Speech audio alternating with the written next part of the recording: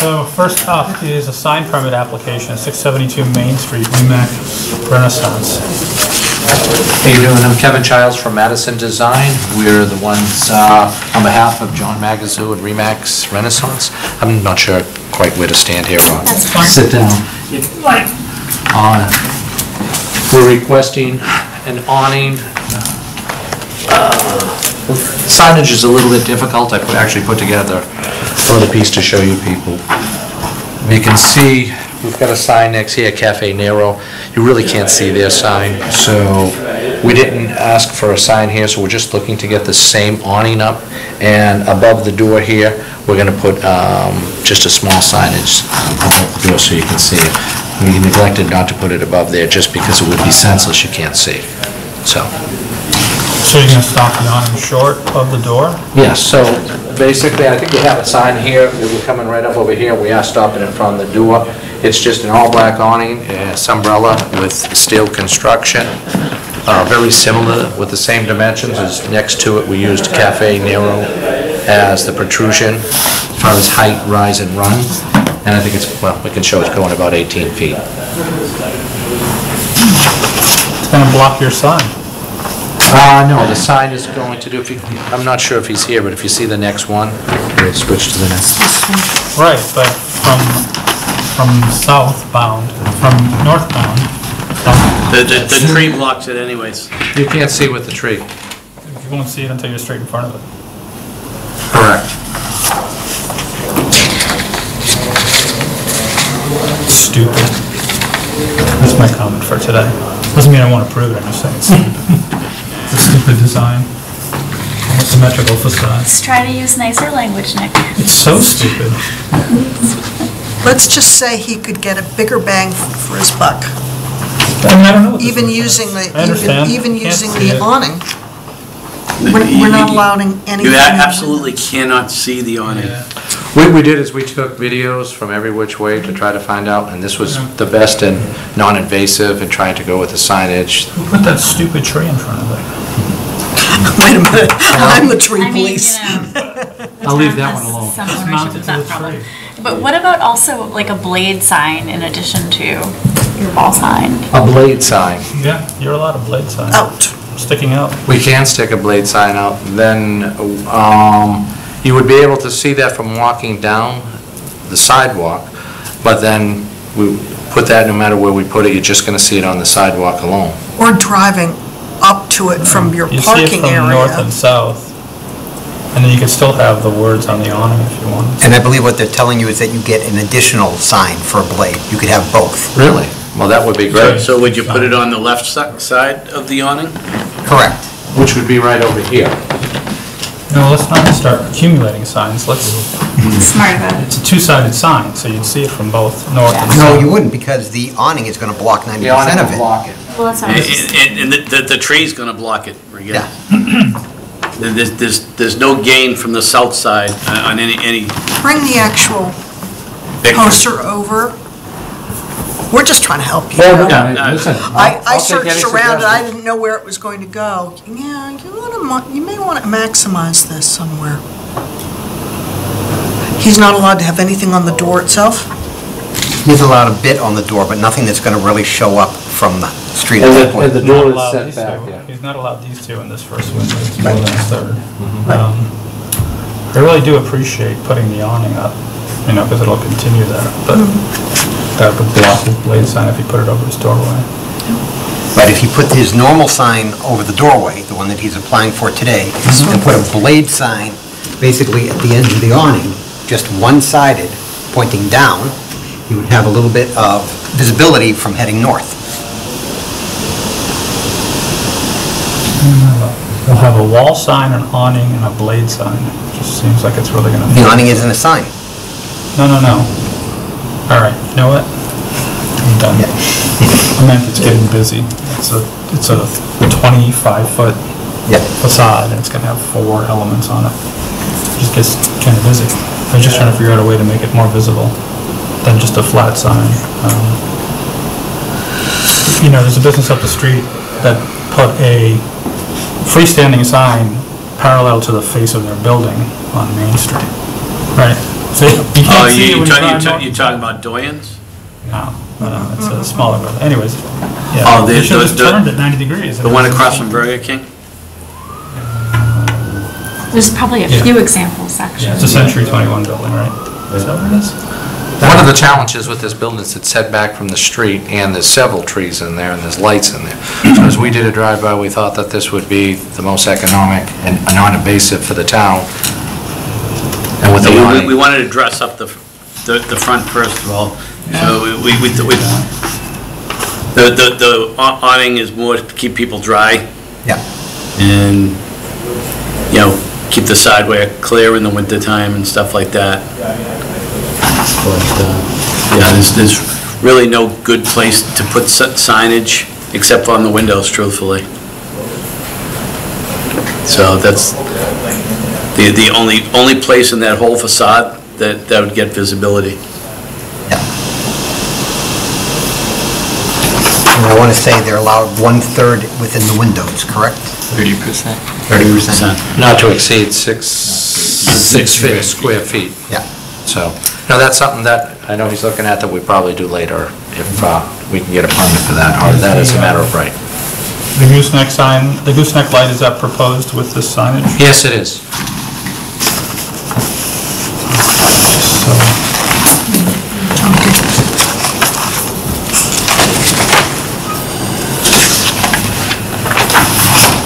All right, my only other question is, in the findings on the proposed certificate of appropriateness, there is a depth assigned to the awning of 2 feet. Is that correct? Yes. Okay. To me, 2 feet just seemed, I'm assuming depth being out from the building. Correct, 2 feet from the building. Okay. Yeah.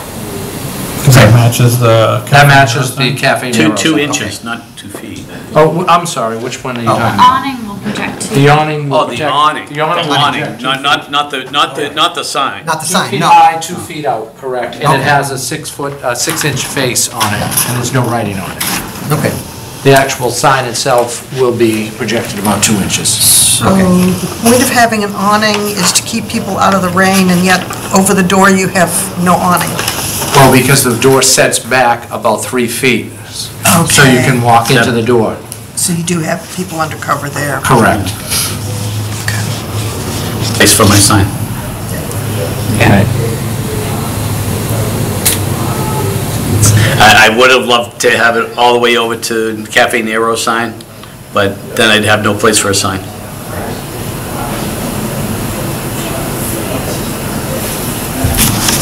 I just want to continue the theme of the Cafe Nero. No, I understand that it's, And the gooseneck Good is the idea. same as Venetian Moon and Cafe Nero, so I continued that theme there also. Is there a street light right in front of you? Yes. It's actually just to the left of my space. You can't really see. Well, if you can't see that, you have bigger problems. Yeah. Just to the left.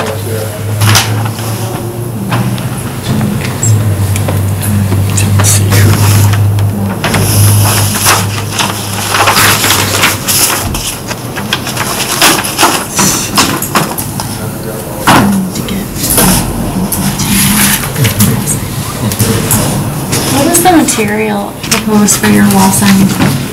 For the wall sign? Hold a second.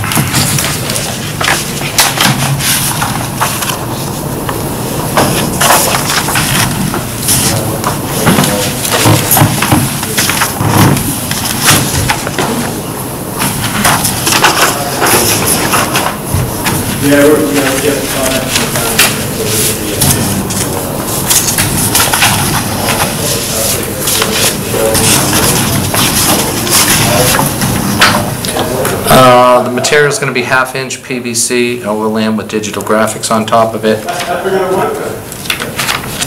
Sorry, can you say that one more time? It's 1/2-inch PVC.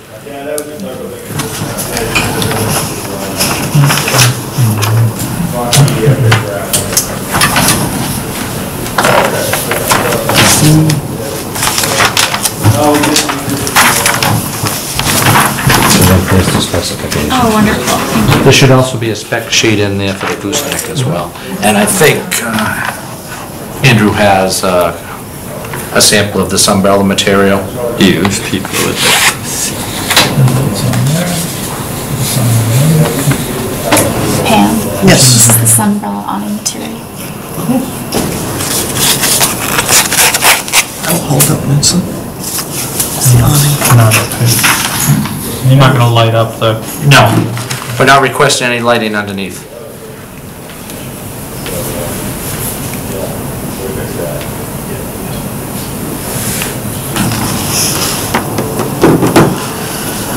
Let's get this back.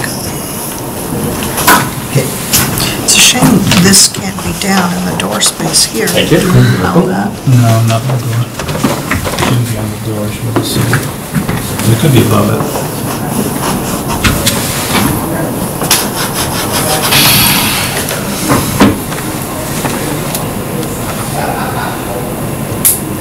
So?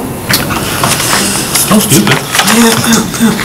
Because you have this Art Deco building, right, that's got these symmetrical components, and symmetrical modules for each of the storefronts, and then Cafe Nero does have gooseneck signs, but their sign is sort of symmetrically located, so the goosenecks are symmetrical on that too. This is going to have an offset sign, an offset light, that the awning blocks from one side. I mean, the first pilaster on the south side is completely open from the tree. That could be a blade sign. Pilaster on the left. What are you talking about here? Left, All the way left. Well, your left. your there other you go. left. That guy's free. Yeah. It's got good visibility. But you're saying that eliminating the awning would give him better No, I don't want to eliminate signage? the awning. No, I'm just saying, if you put a blade sign there on that end, so I guess the awning's blocking it, right? Yeah. There. I'm not. See, with the blade sign at that point, because the way that the street protrudes, it comes out, you really wouldn't be able to see it unless you're coming out of, I'm not sure, that street where CBS is, and looking left, because you can't see. the alleyway between the buildings. And the it's- mural. it stagnates a little bit out. So even if you put a blade, what's the most protrusion you can do with a blade sign? 4 feet. Excuse me? 4 feet. Can we request this sign and then maybe put a blade sign if you want to come back? Do you want to review the blade sign, or do you want to just roll it into this, like a future blade sign? We would just do an administrative approval. It can't be any worse, so yeah, you could do it. For signs. To be balanced. Yep, all right. That way you wouldn't have to come back to this Yeah. commission if you came in with a blade Yeah, sign. you could just apply for it. Yeah. Okay. And we would just review it and chat with you. Okay.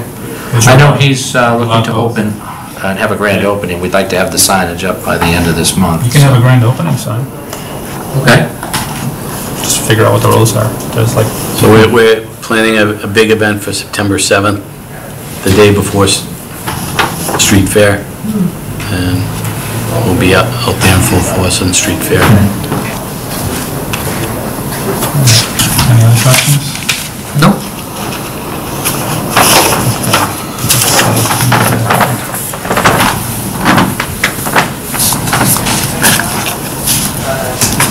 Did you just, there you go. Will be constructed, have that PVC with the Yep. blade reference. I also have, if you need, I can send it to you. I've got another copy here. That's okay, we got one. I thought we just approved it.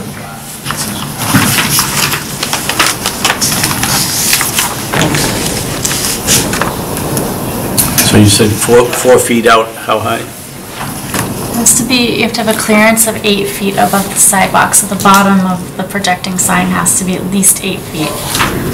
And what's can the actual height of the sign be? It's limited in square footage, so. Right. We can touch base with you. Yeah, I'll touch with you tomorrow. Yeah. Thank you, and you've been great with that. There's a bunch on that side of the, Yeah. Yeah. you can see a bunch of them that are already in place. Get a sense for what Never you noticed. like or don't like.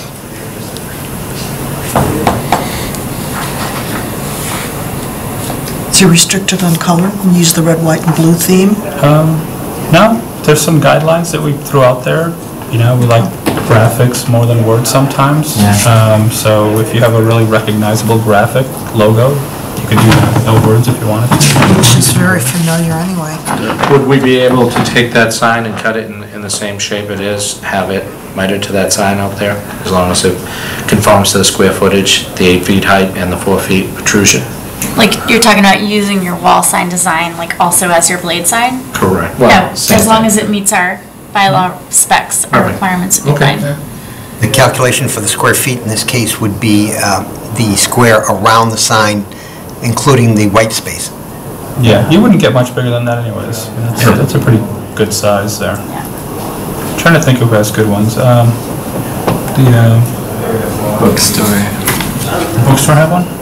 Yeah, and then down the street on Haven, the bakery, not the bakery. Pamplemousse? Pamplemousse, don't they have a big graphic? Yeah. Yeah. That's something going on. So there's several examples. Yeah. Well, looking. They're good for foot traffic, for sure. Okay. Can we get a motion to approve the certificate of appropriateness? All right. I make a motion to approve the certificate of appropriateness for 672 Main Street as amended. I'll add a condition for an admin approval for a future blade sign. Yes, And thank you. specs for the wall sign. A second? All in favor? See, Greg, it's pretty easy, even though you had to put up with my sarcasm. Thank you very much. We'll be in touch. All right, thanks again. Sure, Appreciate no it. problem. The problem is you have a case, I have none. That's probably one of the reasons that always survive too. Go out for the road. No, thank you. Like half the street trees. That quarter piece was a cheat.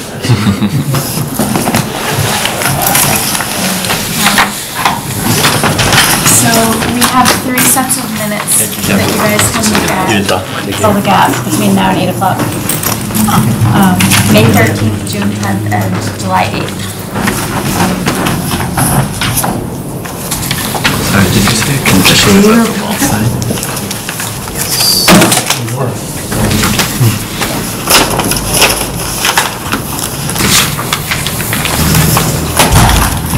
And for those of you who just joined us, if you'll please sign in at the door, and then you can help yourself to donuts in the back if you're interested. Sure.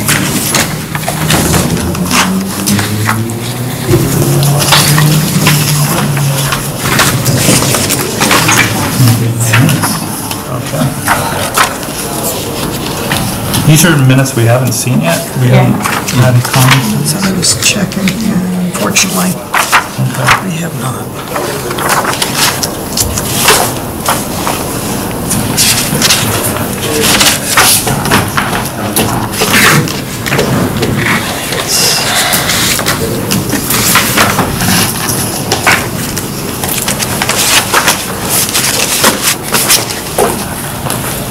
It's not working.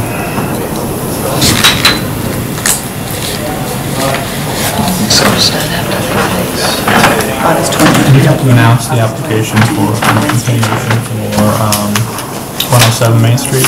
Yeah, that's probably a good idea. So it looks like 107 Main Street, Facilities Restaurant. Is going to come in for continued public hearing. They requested to continue to September 9th. Maybe say it, bang the gavel and say it louder just in case. So we had a 7:45 item here for 107 Main Street Facilities Restaurant. And they have requested to continue to September 9th. So if you're here for that, we're going to be continuing that hearing to September 9th at what, 7:30. 7:30. Can we get a motion? Move to request the continuance to September 9th for Facilities Restaurant, 107 Main Street, to the 7th of, September 9th at 7 o'clock. 7:30? Yep. Second. All in favor? Okay. So again, that's That's the 107 Main Street Facilities Restaurant hearing that's continued to September 9th.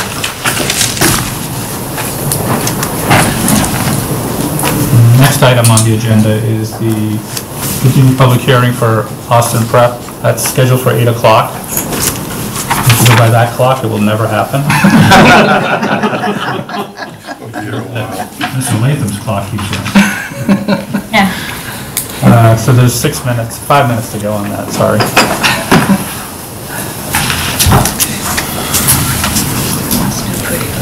Julie, point of information.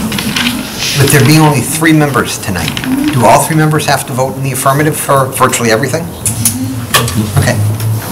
It's not a majority of the sitting members, it's a majority of the board, which means all 3 members would have to vote. I believe Ms. Latham can clarify if that's true, yeah. Okay.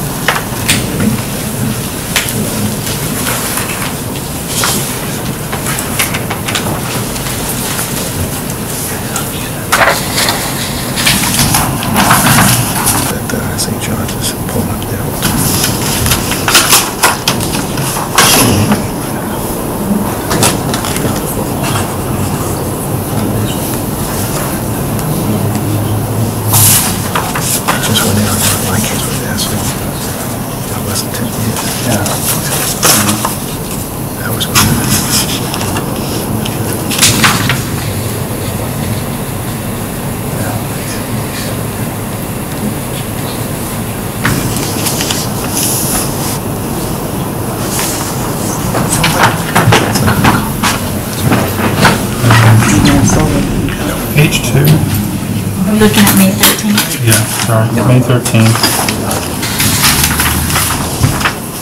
Page 2, where it says, let's see, 1, 2, 3, 4th paragraph. Mr. Safina said signs are not allowed to be installed on the second floor of the building, isn't it? Above the second floor? Or they can be at the second floor. Above the Above the lowest eaves of the second floor windows. Lowest windowsill, is that what it is? Yeah. So they can't really. Can you just clarify that so that Yeah. there's no confusion in the future on somebody who wants? Where was that, Nick? Page 2, 4th Oh, I see, paragraph right, of okay. sentence. All right.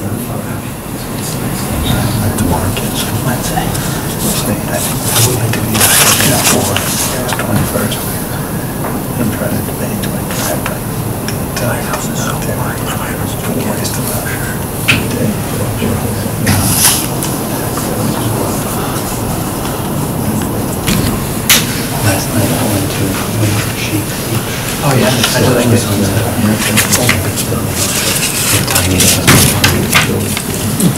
Dumping the parking lot, trash and everything. There's so just destroying the place. They don't control the procurement very well. They don't want you to quit it all the time. So many those points. I'm not gonna get nothing. Telling me it was tonight. You know that school is one of these days. When the sheet gets all the way against all the way to Gloucester. Yeah, Gloucester. Do we find out? And I went to Niles Beach. So friendly, there are signs everywhere, no parking, residents only, no parking, no parking, no parking. You'll be towed, you'll be shot, you'll be arrested. Talked to a couple people that were there, but they didn't do a formal hearing. Is that what this Wednesday?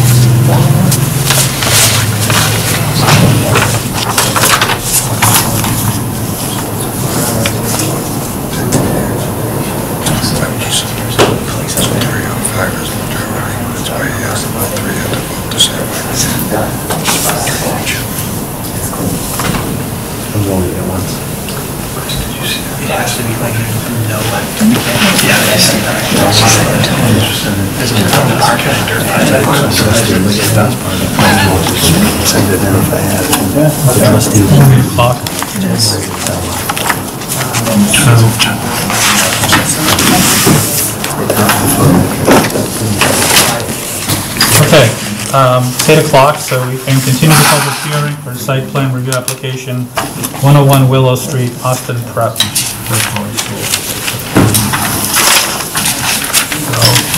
Julie, do you have updates, or do you want the applicant to update us on where we are? Why don't they update you?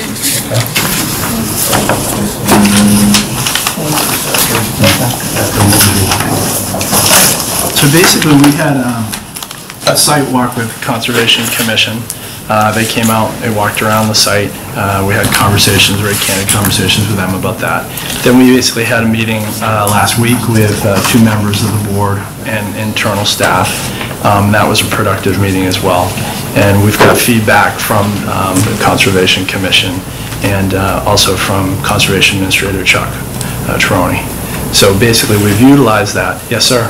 Could you just speak up a little bit more, please? Yes, sir. Thank you. So basically, we had that meeting last week, and it was very productive. We have a memo that's been produced by Conservation Administrator Chuck Troney, and we're basically working towards that, and we believe that we're in a good spot at this point. We've incorporated a lot of revisions and plans, changes that they wanted, and we think we have a way forward with Conservation Commission, and we're also still working with the town in regards to some of the riverfront issues.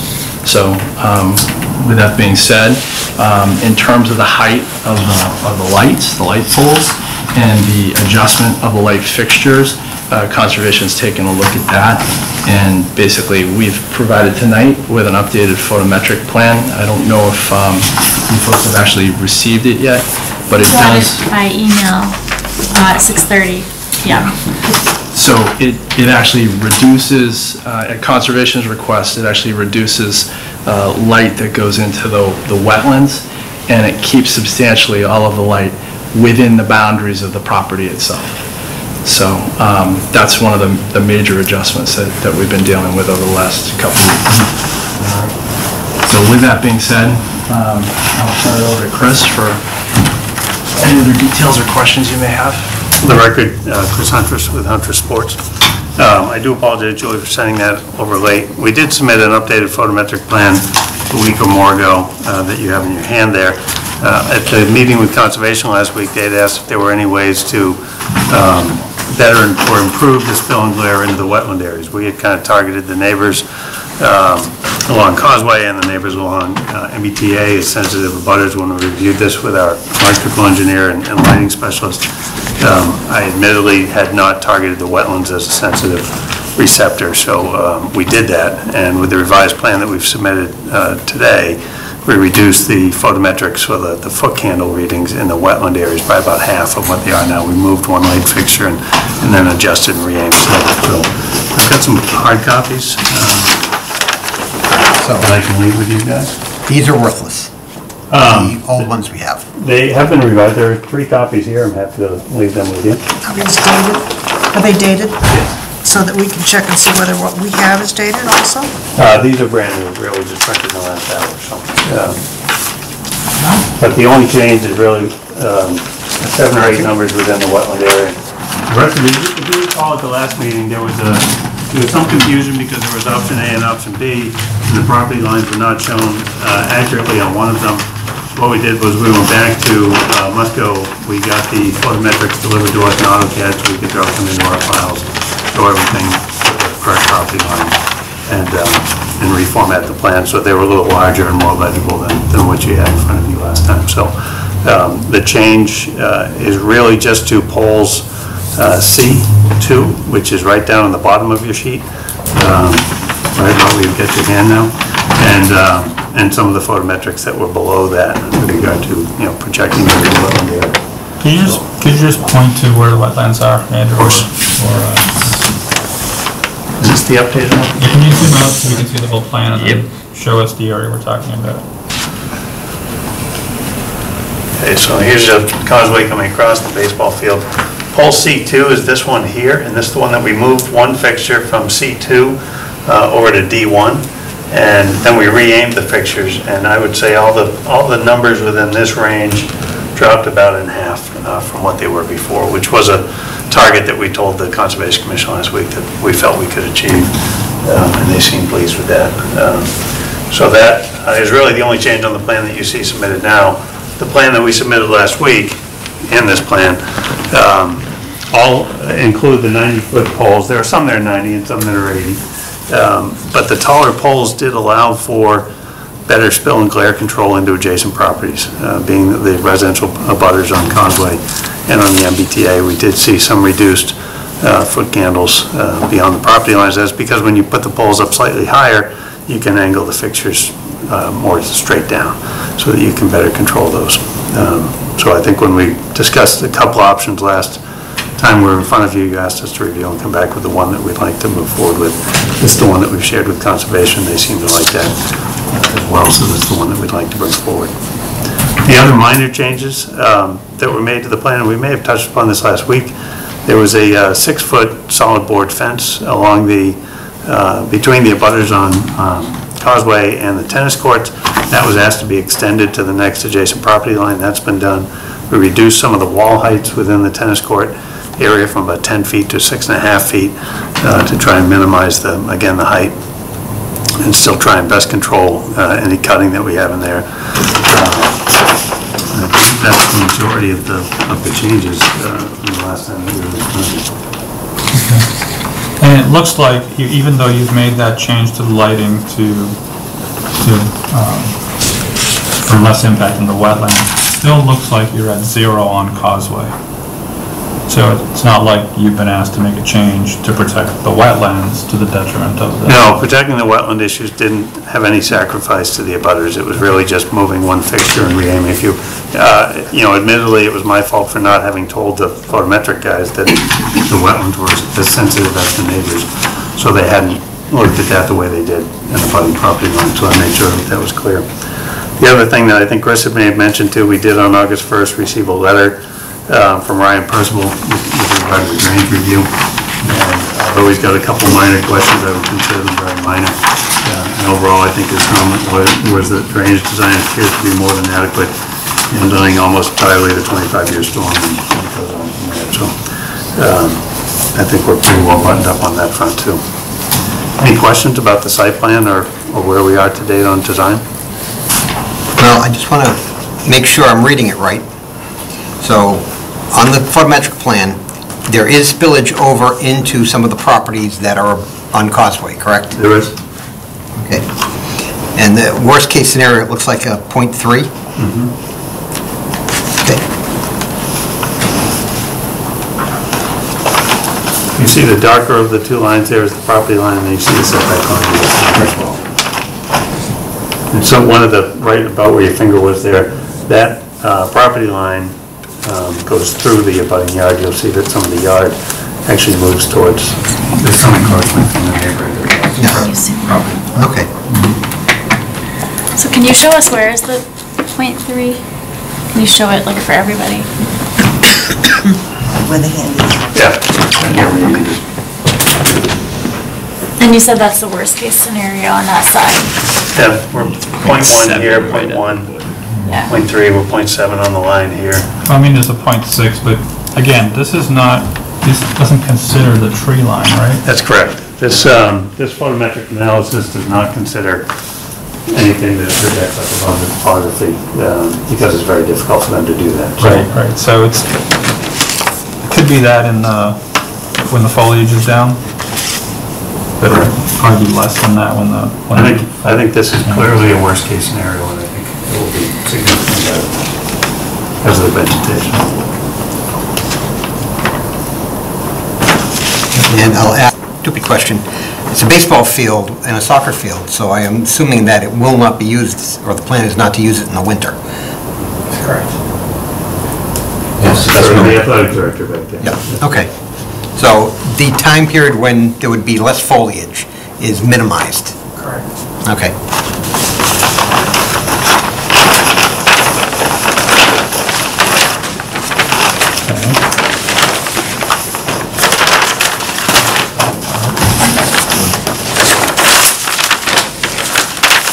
I don't handle these too often. If there aren't any other questions, then I'll hand it back to our council. That's your understanding of Brian's concerns? Yeah. Sorry, can you say that again? That's your understanding of the town engineer's concerns, that there really aren't any? Yeah, that's correct. Can I have one of those photometrics for our file? Absolutely. Thank you.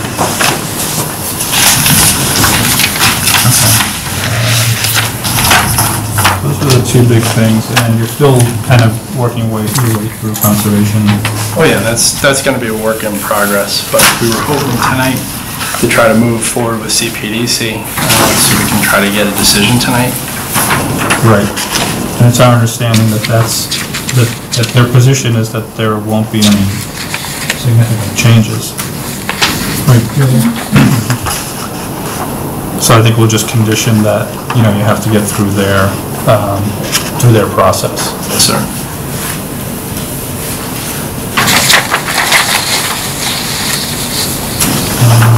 Okay. All right, any other questions or comments from the board? All right, we'll take some public comments. Make sure you signed in the back, please, and state your name and address, and let's see if we can't get through these quickly. For the record, I'm Steve Chapman, 66 Causeway Road, in Abutter, near the tennis courts. I have one question and then a couple of comments for consideration by the board. My one question is to the applicant, and I should have thought of this last time, but in thinking about when the tennis court lights or the stadium lights go out at 9:30, it's on a switch. What will be on the field and the courts for security lighting, so that the players that might be there are able to get off the field and find their way back up to the parking lot? Be happy to answer that. So there are pedestrian lights as well that are lower. They're about a 12-foot mounting height that surround the balance of the baseball field, but also the sports lights. You might call it a switch, but it's actually on a timer, which is a programmed event that's done online, and it's programmed to go on and off at certain times. But when they go off, there'll be a 15-minute where they go down to about half power, so that everybody can leave the field, and then they go off entirely after that. I know I've been on the town courts when the lights go out and we're scrambling trying to find the balls because it's so dark. It's a good point, because it's a long way out back there. So. Then a couple of comments for the board. In the findings, item number 1, it referenced that the existing fields consist of 2 baseball fields and 2 soccer fields. I just wanted to ask or suggest that might be stated a little differently, to say that it's on common land, because the way it reads, you could almost take that to be 4 separate fields on that property. So it's in a common use or a shared use. And I asked my question about the security lighting and the after-hours lighting. And I guess it was a point of disappointment, and want to know how it came to the decision that it's now 6 a.m. for use of the fields by the school. At last meeting, we heard 6:30. The neighbors had requested that it be later, given that even construction equipment is not allowed to work until 7. I think there's a bylaw that doesn't even allow trash pickup until 6:30. Yet here, trash pickup is a one-time noise of collection. And here, there's going to be the sound of play and baseballs and everything else starting at 6 in the morning. I just question why it came to 6 o'clock. That seems awfully early. 6:30 is fine. The next page says 6:30, that's why I'm... It's 6:30 for rental events, but 6 for school events. Well, athletic events. Well, yeah. Yeah. Used by, Just the reason I raise it is the Dover Amendment, obviously for schools and for religious, but other than that, absolutely athletic, yes. 6:30, we're agreeable to, thank you. okay, I'll just go on the record that I still think that's too early for disrupting the neighbors. But that's my comment. And my final comment is under your conditions, you talk about .1 prior to the start of contained, and there's no mention there of the order of conditions from Conservation Commission. So those are just my suggestions for your draft. Add that in, yeah. Thank you.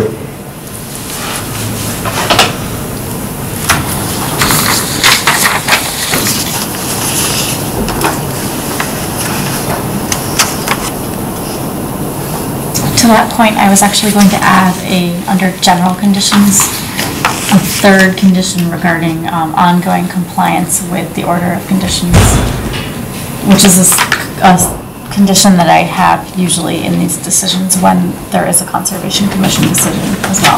Ongoing compliance with the order of conditions. Yeah, some standard language I have to that effect. Okay. Is there any objection to that, Mr. Latham? No. Did you say you wanted to change the hours to 6:30? Yes, sir, that's fine.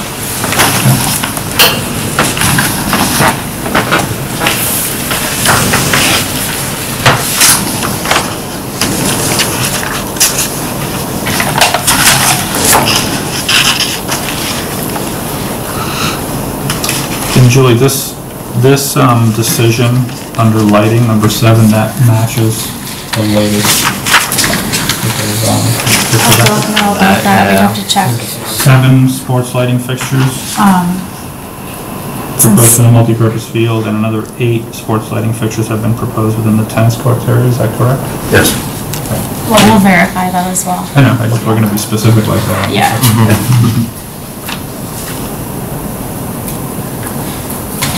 Will we be adding in at that point the maximum height?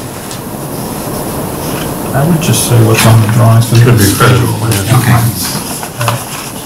We could say which will vary in height as shown on that drawing, something Okay. like that, yeah. Not that it would ever happen, but if somebody accidentally put in a 100-foot pole versus 90-foot. Who's going to measure it? Person writing the check would know. They also might need to rewrite another bit. Person writing the check doesn't care. It's the difference in that.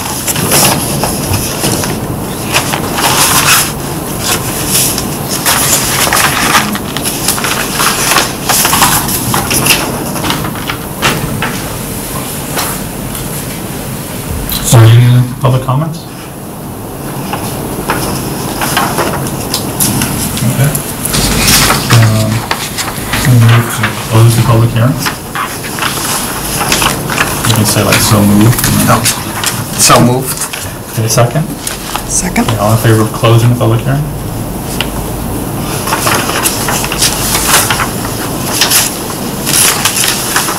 So, you've seen this decision and worked your way through it. Yes, sir.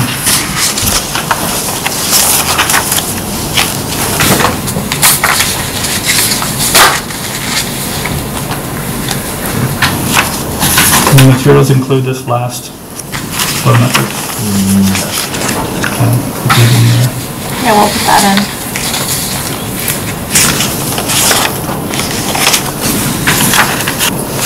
And listed at M, on materials submitted. Is that what we would list? I'd probably revise it under F, the revised date. Yeah.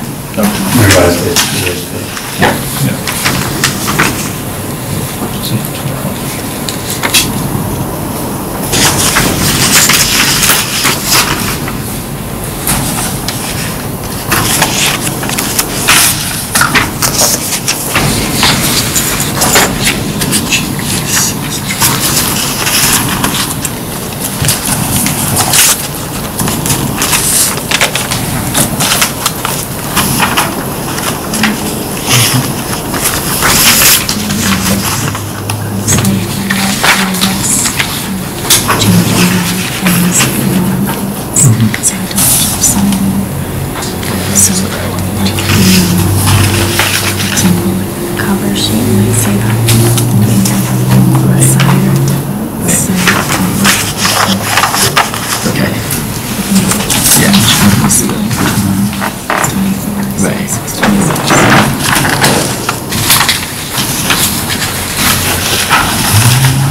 this screening 6-foot fence doesn't really talk about, it just talks about roughly where it's located, you know, on the southerly, southwesterly property line and northeasterly property line, but it's gonna go based on this plan.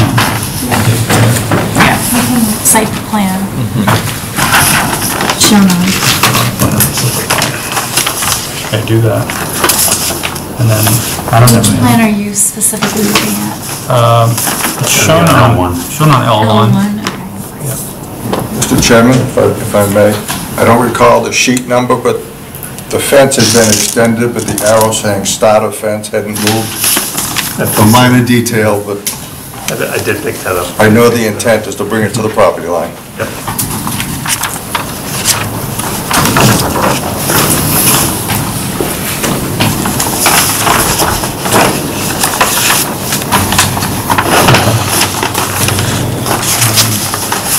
I don't have any other comments on this one. Tony? Just confirming, there are no restroom facilities in this project at this point, correct?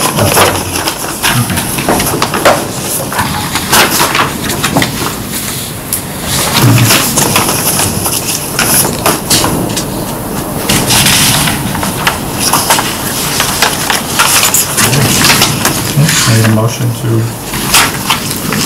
barring no other comments from the applicant or staff, need a motion to approve the site plan decision? I think you might need to approve the waivers. Oh, yeah, there is one waiver.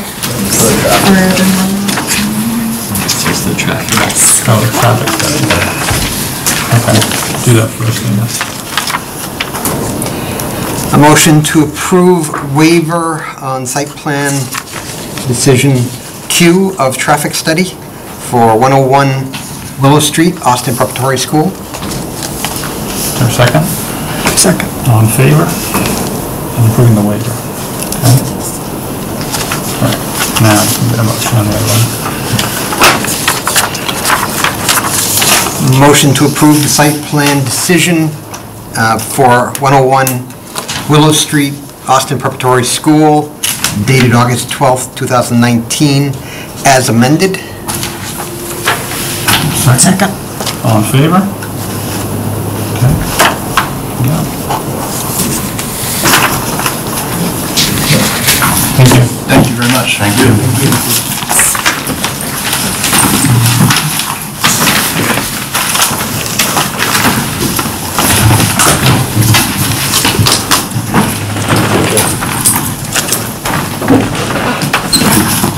Have yourself some donuts on the way out if you like.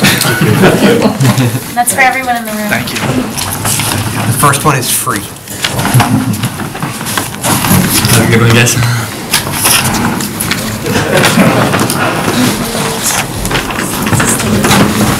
Mr. Chairman, are there any other continuances? Yes, what time is it? 8:23, okay. So, we have a request to continue the public hearing, to continue the application to 135, 139, and 149R Howard Street. Infrastructure Holdings LLC has requested a continuance to September 9th.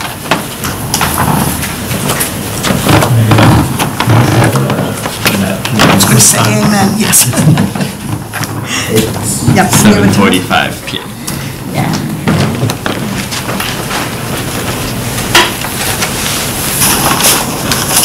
So a motion to continue Howard Street R to September 9th, 7:45 p.m. Second? Second. All in favor? Okay, we have another one, it looks like. Request to continue the 258, 262 Main Street, Reading CRE Ventures, public hearing to September 9th. Would that be 8 o'clock? Yep. Motion to continue 258, 262 Main Street to September 9th, 8 p.m. Second. All in favor?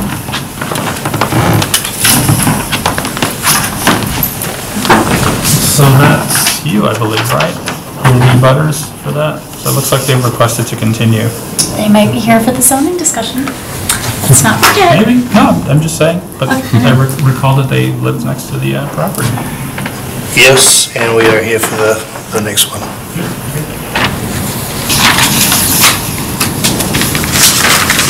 All right, so that was scheduled for 8:15, so we can move forward with this. So we have a continued public hearing for ZBL amendments for November town meeting. We've got a mixed-use regulations, and we have some changes to footnote 1 for table 5.3, table 5.3.1, and table 5.3.2. What would you like to do first? I think we could start with the mixed use and the intensity regulations, which will impact the Business A and Business C zoning districts, which are along Main Street and where Reading Woods is. And did you all get a chance to sign in at that point? Okay, all right, great. All right. Mixed use.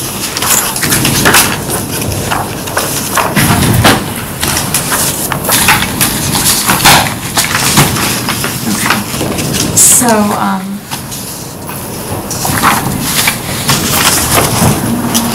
give you the copies we have, so you can look at the extras.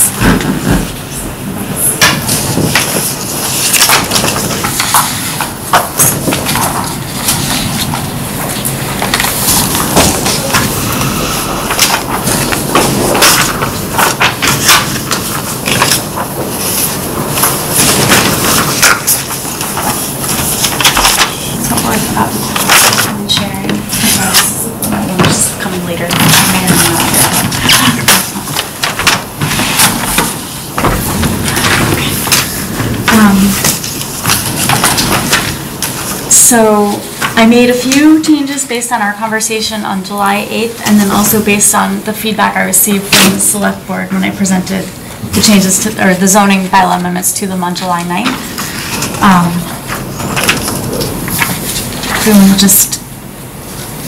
I called out in this version like the things that I added since the last time we talked about them.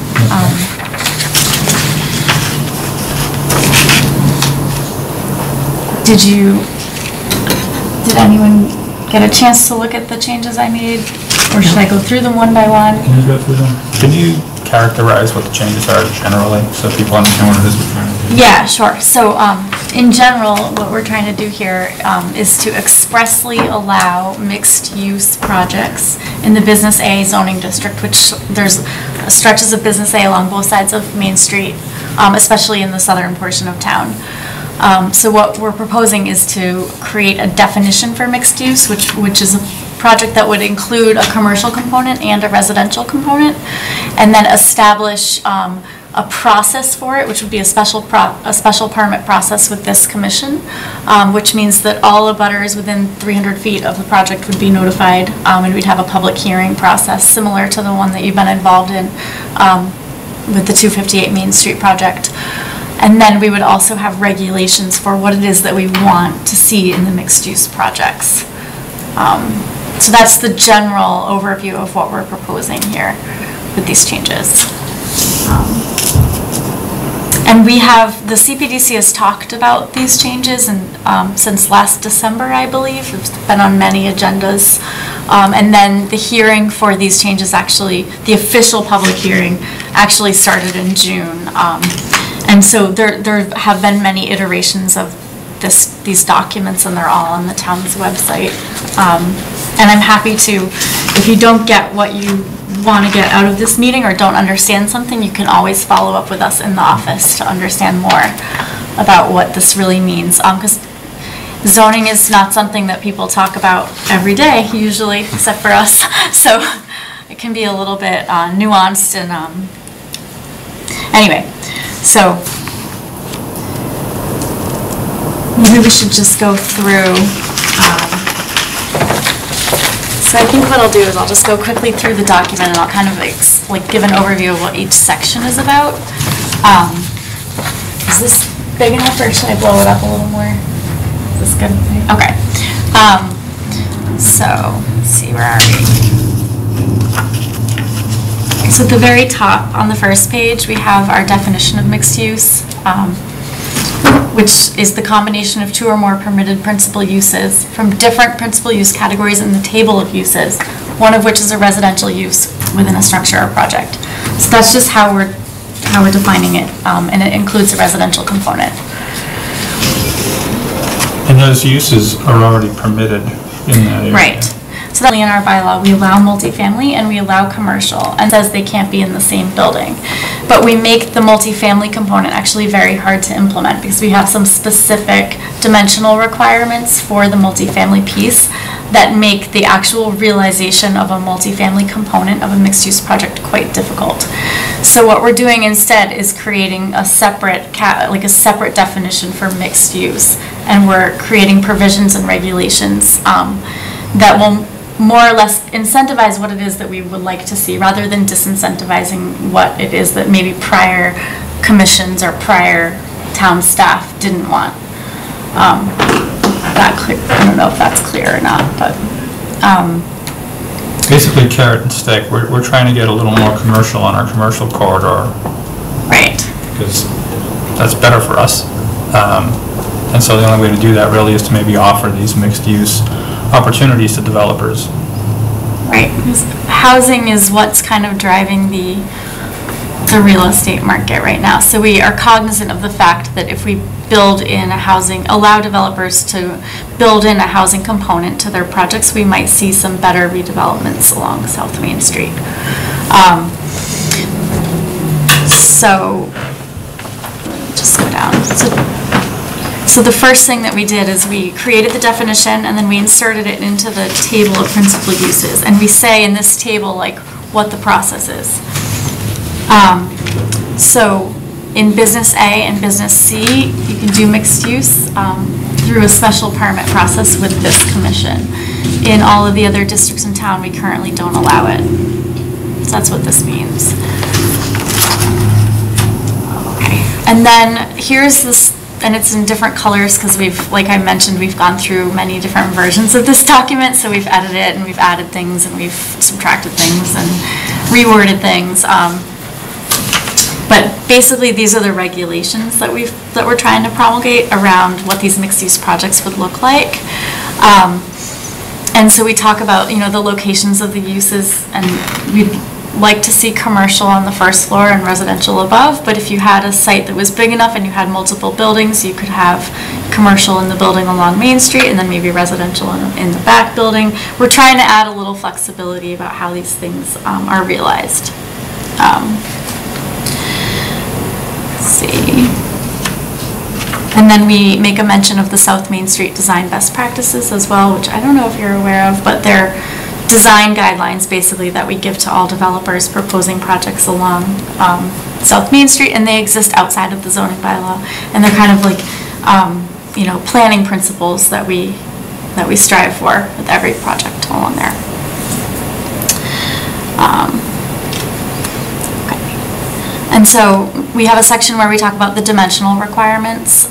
So essentially, like when you're looking at a mixed-use building or a project, like how close it can be to the front, to the side, and to the rear, and how much of the lot it can take up. And so what we're allowing is a 0 setback from the Main Street. So the building could be right up against the sidewalk along Main Street, which could mean that it's further from an abutter to the rear.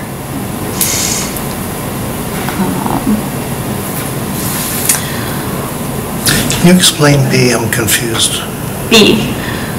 Okay. Yeah, sure. So this is to encourage, if you had two commercial properties next door and they got together and they had an agreement to share their parking between them. So like if one was a bank that was, closed at 5 p.m. every night and the next one was a restaurant next door, the restaurant could use the bank's parking, and so they wouldn't have to build all their own parking on their own site. And so we have things like that kind of built in the regulations. Like if a mixed-use project can establish like a permanent shared parking arrangement, there might be some flexibility on some other measure of the project. So in this case, we're saying the property that it has the agreement with, maybe we would allow it to be as right up against the lot line with that property that it has the agreement with, something like that. Of course, with the, discussion with the sport and negotiation with the property owner, all that. And then we talk about the commercial component of the mixed-use project, and we went back and forth on this about how much of the building's floor area should be devoted to commercial. And this commission feels very strongly that it should not be less than 25% of the gross floor area of the structure, because this is our primary commercial district in town. And we'll get resistance to that. Yeah.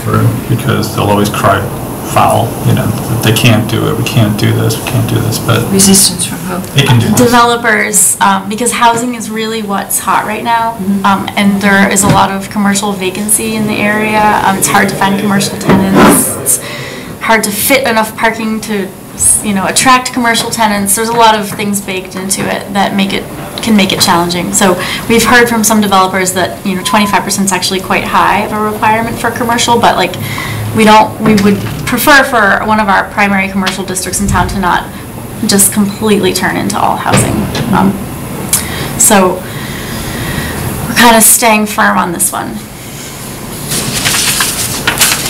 And then here again is another clause at the bottom here where we're saying, okay, if you can provide space for existing commercial tenants that are already on your site, so if you redevelop, but you bring existing commercial tenants back into your space, that this commission would give favorable consideration to requests for waivers on other metrics and other aspects of the design.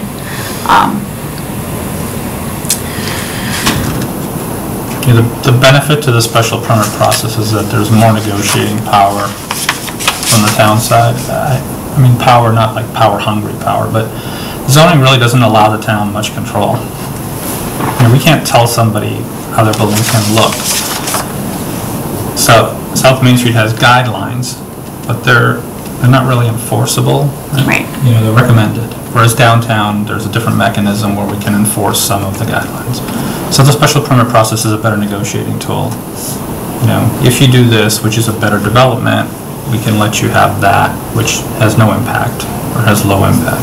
Right, and it's all a negotiation, and then of course, abutters will be notified for the special permit process. So you would be in the audience and you would hear these negotiations and you would be given a chance to weigh in on what you think about them. So then here we talk about the residential component. And we are asking that residential units be located at the rear of a building or on upper floors only, so that first floor Main Street fronting commercial space is really used for commercial. And then we talk about inclusionary zoning, which is zoning that requires a certain number of units to be eligible to families with incomes of 80% area median income or less. So that's otherwise known as affordable housing. So to maintain pace with our subsidized housing inventory and state requirements for affordable housing, we are trying to require that projects of 10 or more units have at least one that is available at an affordable rate. So that's another thing, with these regulations. We can incentivize some things, and then we can make sure we include other things that are good for the town. You can control how high they build, though. Yeah, and so I'll get to that. There's a table of dimensional controls that includes height, so we'll get to that. How does age-restricted housing fall into that? I'll have to look into it so I don't misspeak. Okay. Don't know Yeah. exactly the mechanism for that. There is a mechanism, but I don't want to misspeak, so I'll have to just make a You need note to of know that. that because that's another need. Yeah. Right.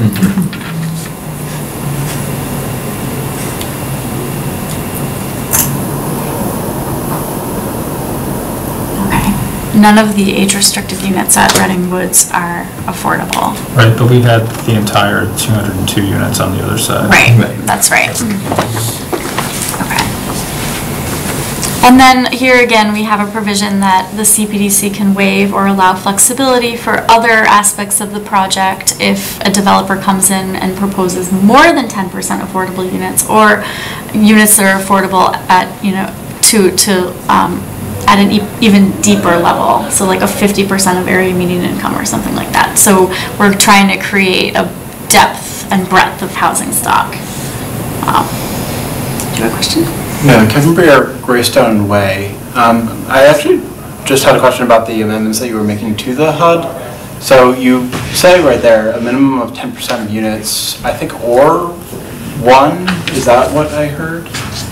But like our townhouses is 10 units, and we have, I think, 3 affordable housings. Are the current regulations as such that like that unit is always going to be low income designation, as opposed to like, let's say that they sell it or they want to resell, and then like, right. Can that flip to now not be that way? So it depends on how the deed rider is written and the deed restriction is written for that property. Nowadays, when we create affordable housing, we require that the deed rider be in perpetuity, so that units that are affordable today aren't lost 30 years from now. But some of the older affordable units have limits on them and can expire after a certain number of years. When you say deed, you mean specific to that unit? So yeah, not like the HOA bylaws. So the overall project has a regulatory agreement and deed rider, and then each unit has its own deed restriction. And typically, they're uniform across the board for development. Okay. And then so what we're proposing here is not modifying anything that's coming down from the Department of Housing and Urban Development or even from the state. We're actually with what the state parameters are. Right. Okay. So now we talk about parking.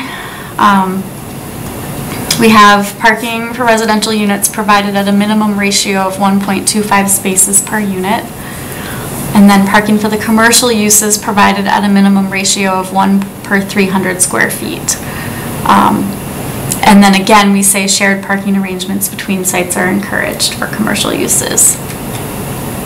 And then we have some things that, from a planning perspective, we like to see, like a certain percentage of the spaces can be compact spaces for smaller cars. That's also can be good for design engineers, because if they can design some spaces that are smaller, they might be able to fit more overall parking on their site.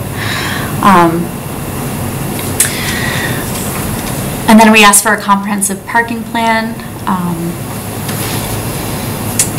that shows how the proposed parking will be sufficient for the different uses and how they'll work together and be managed.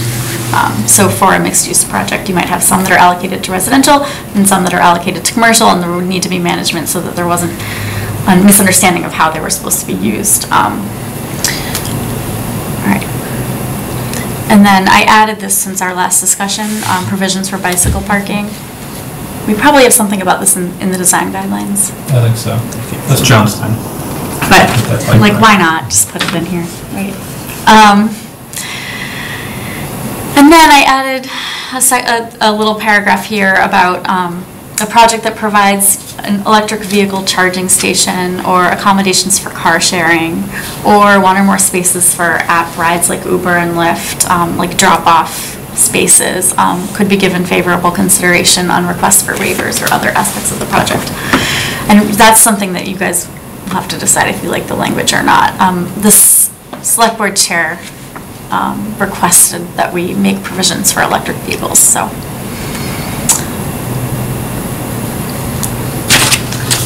And then we get into loading.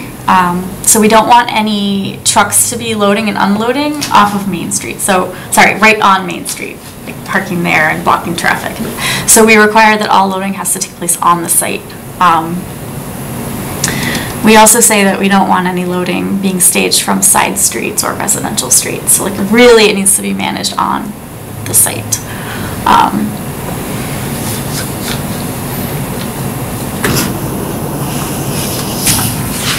And then we have some provisions for if an applicant can make a good case as to why they don't need a loading space, it's possible that they may not need to provide one. However, I do think we need to consider that deliveries are like really increasing, like grocery deliveries, Uber and Lyft drop-offs, Amazon deliveries, like there's definitely more deliveries, but a lot of them are being made with smaller vehicles. And right. If you look at the Amazon fleet thing that they're working on, right, those are smaller vehicles, and so it's possible they could have 2 loading spaces if they're small. Right.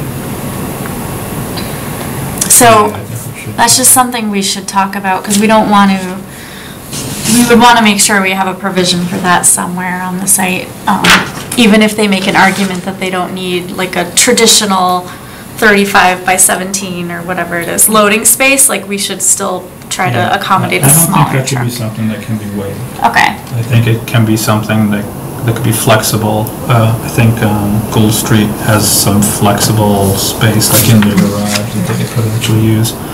That's acceptable. But if we let them waive it, they'll try to waive it. And then they'll be parked on the street. Okay, so I'll work on this language. And then, we're almost done with this section.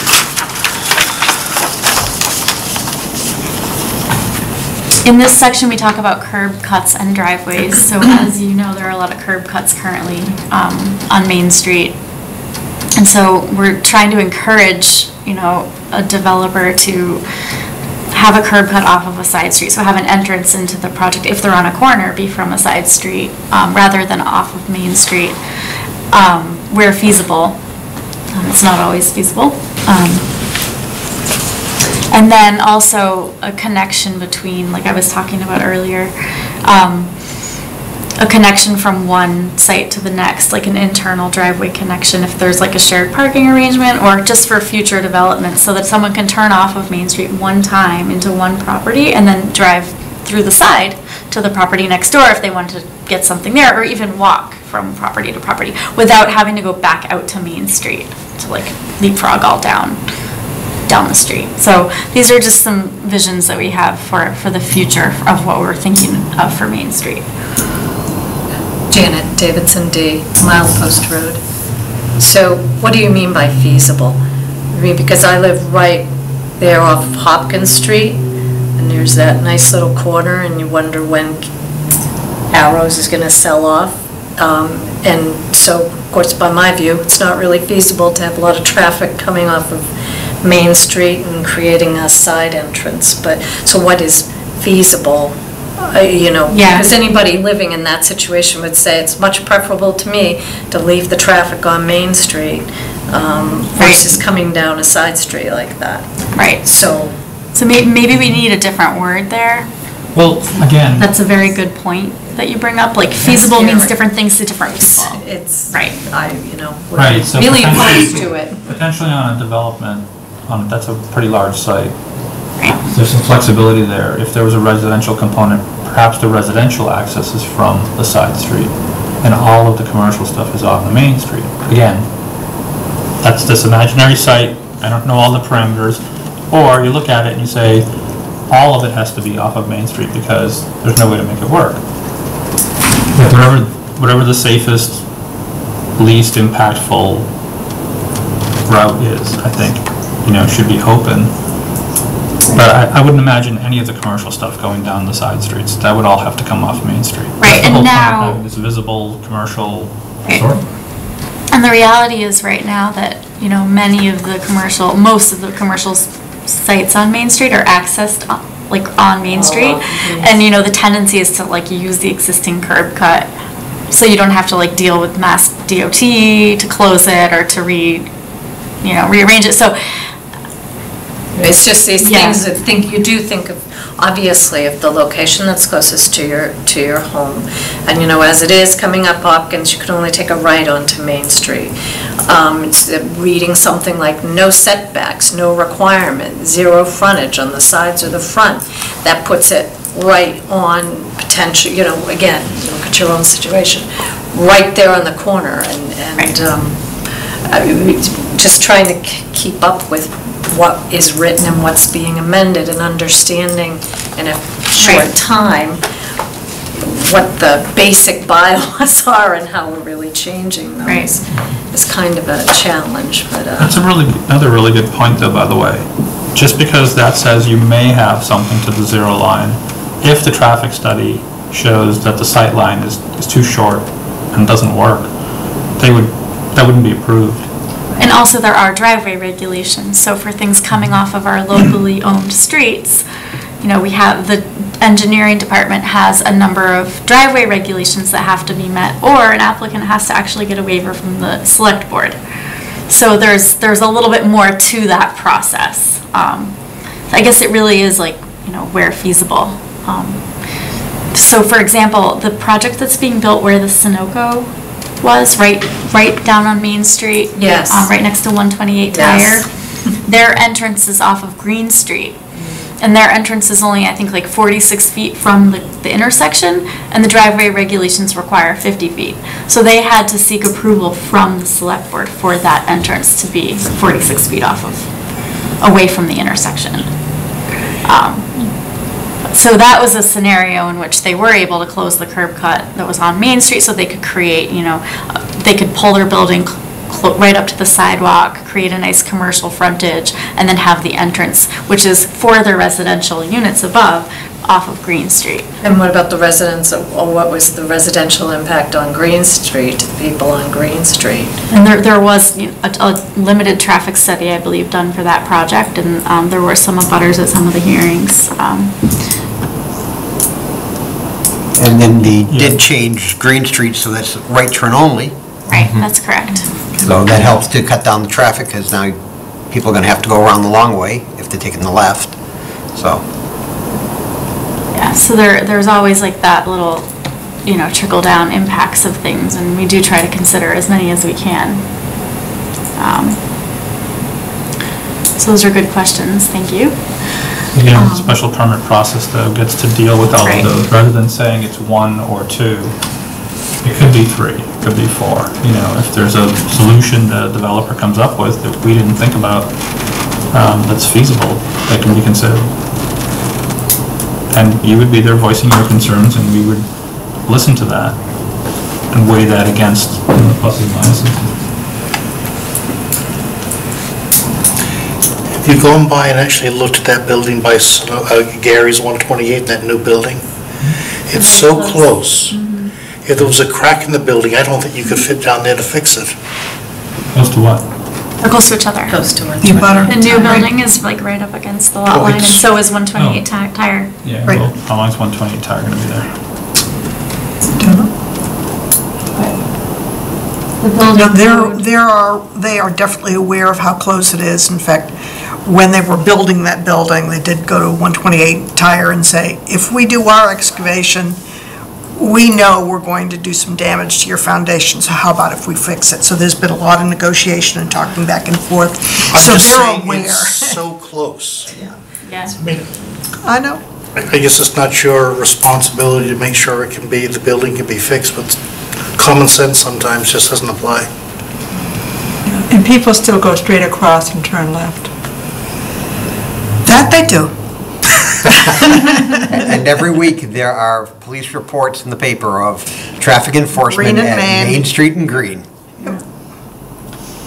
No, and the other thing you have to consider is not only vehicles, vehicular traffic, pedestrian traffic, because there are a lot of people coming up all the way up. That's where they cross to go up to the train station. So, yep, we just don't want to make it any worse. I assume we're getting the sidewalk back. Yes. Yes. In a back and better fashion than it was. Nicer. These are good changes, Julie, on this, yeah. Very thoughtful. So where are we on this? So, Do we have to vote on this? it's still open, the hearing's still open, but why don't we wait until we get through the intensity regulations, which relate to it. Did you have any other questions on the stuff we just went over? If you think of any questions, you can always call me. So the next section is Section 6 of our zoning bylaw, and it's the intensity regulations. And what we sought to update here were the ones that relate directly to the mixed use. And there are actually a couple of other things that we changed, so I'll just quickly go through. This very beginning part, the language I added is really just for clarification of the process. It's not, doesn't have a major consequence to anything. And the changes here to the definition of lot shape are really just clarifications on something that we omitted last time it was updated. And that doesn't relate to the mixed use necessarily.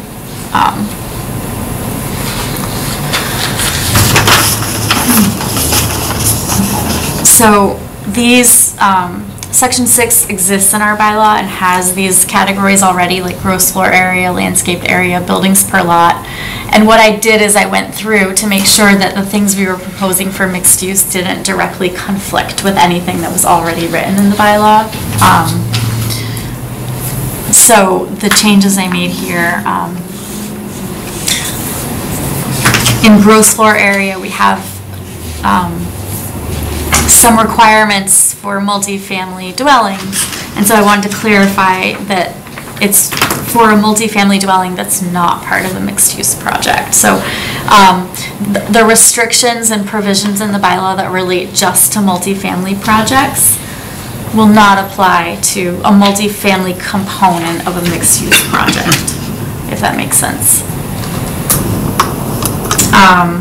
Multifamily is allowed right now, and right. It has its own rules, and we didn't want that multifamily to be mixed up into the multifamily of the new mixed-use rules that were created. Right. And so in some ways, as I mentioned before, the regulations for multifamily, just multifamily, are a little bit hard to be real for developers to realize because there are some restrictions on them. And I think that the intent of that was because we really don't necessarily want entirely multifamily projects in our primary commercial corridor. So we're leaving that alone. Like we're not going to make multifamily any easier unless it's part of a mixed-use project where we also get a commercial component. So I'm clarifying here that this relates to multifamily, but that's not part of a mixed-use project. And so to that end, we also had to capitalize multifamily dwelling, so it's like its own thing, its own defined entity. And then here we talk about gross floor area dedicated to commercial space, and again, this is just bringing this, I added this section in which matches the section where we talk about 25% of a structure or a mixed-use project has to be commercial. So this is just exactly the same as that other section. And then again, we're excluding multifamily that's not part of a mixed-use project here.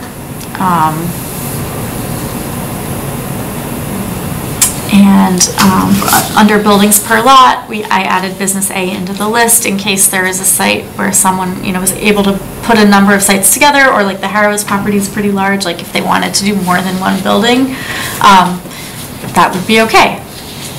So add that in.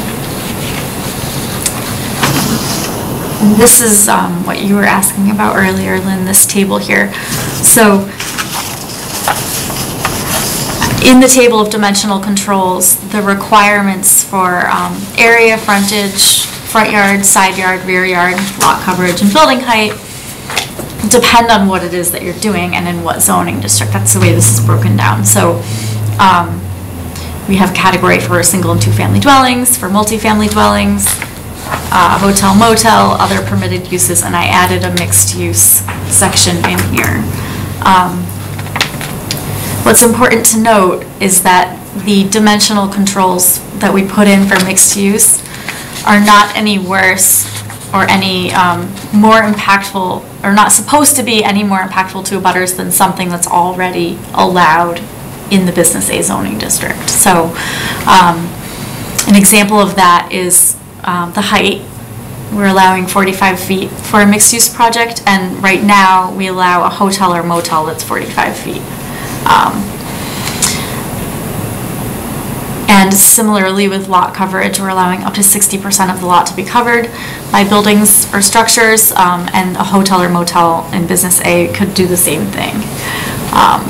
And so you'll find, when you look at this carefully, that in every instance, with the one exception of the front yard setback, where we're allowing the building to be right up on Main Street, that's the only thing that's the only provision in this table that's like more flexible, let's say, than anything else that's currently in the table. So for you, being a side yard abutter to a potential project, we have a provision here that allows a mixed-use project to go down to 10 feet, to as close as 10 feet to... Isn't it currently 10 feet? It's currently 10 feet for a single or two-family dwelling that would be next door to you. If you look at the table and you just go down required side yard, you can see anywhere you see a 10. So a hotel or a motel in Business A. So if you look, over like this Business A and down 10. Other permitted principal use, so there's a lot of things in the use table that fit into that category. And then it has a footnote 4, so let's scroll down and see what that specifies. Okay.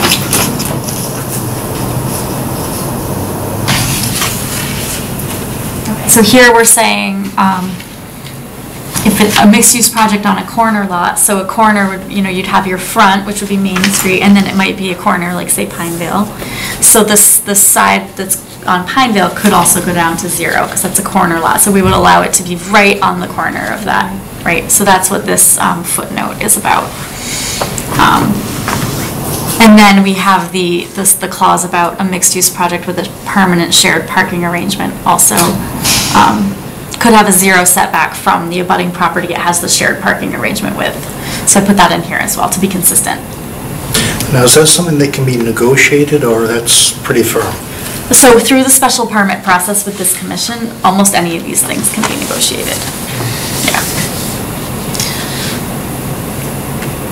And when we say may or can, or it's not shall, right? So it means like they could propose it, but it might not happen, or maybe they don't propose it. Maybe they propose 5 feet because for some reason they want to put like landscaping and a picnic table or something. Which isn't 5 feet's not enough, but you know what I'm getting at. Could we make it 20 feet? So that's the basic gist of this. I think we're there.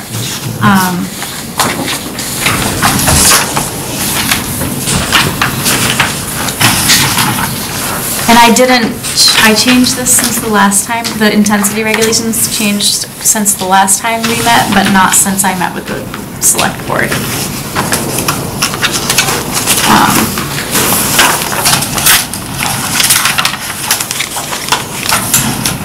Very nice explanations, thank you. Thank you. Are there any comments or questions on those 2 sections? This next section is a different topic. Okay. And you're welcome to stay, of course, for the next topic, but absolutely. This topic has been known to cause distress. Mental distress, just for trying to wrap your head around. Yeah. Take a hint, thank you. No, please stay if you want. Please stay if you want. Thank you.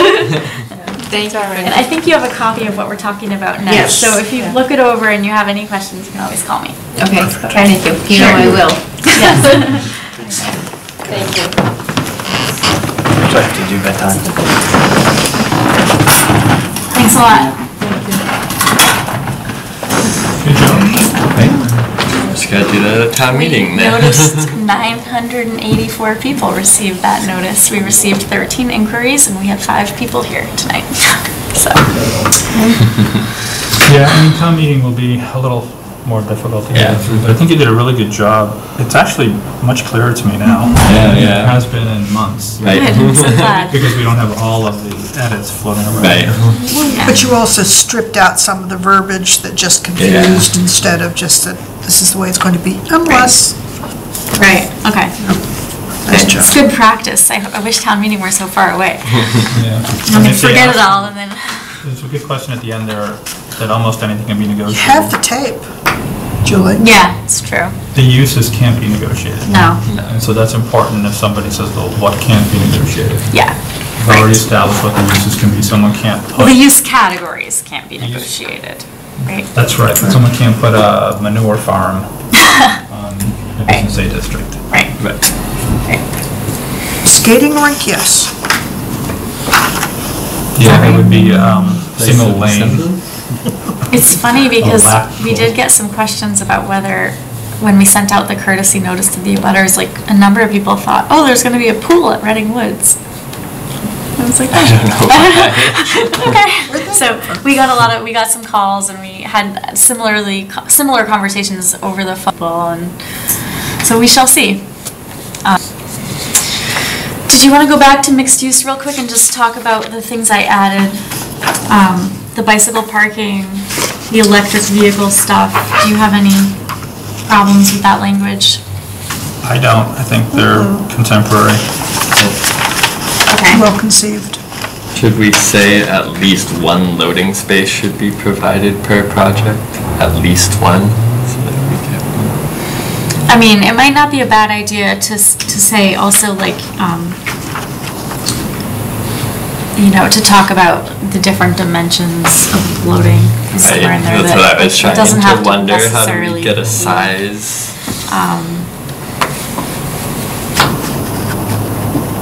Well, the loading management plan, unless any of the following criteria are met, I think we could. there should be a loading management plan, regardless. I think It that says, would be- we've got a restaurant, it's Yeah. gonna take an 18-wheeler once a week, and then a bunch of box trucks.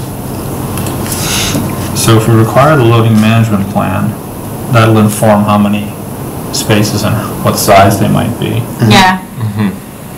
But in no case shall the loading space, parentheses, S, like space says, be waived or...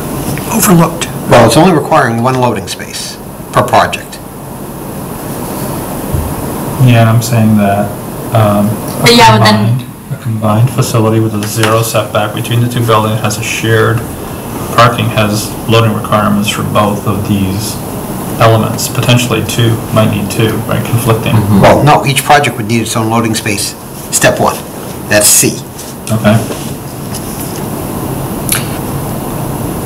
Then, if one or both projects therefore had a loading management plan, you could then either minimize it down to one to be shared between the two, or Good. Okay, so nothing. get rid of the unless any of the following criteria are met. Yep. Yeah. And then the next one, either D, a loading management plan shall be provided. That clearly describes how.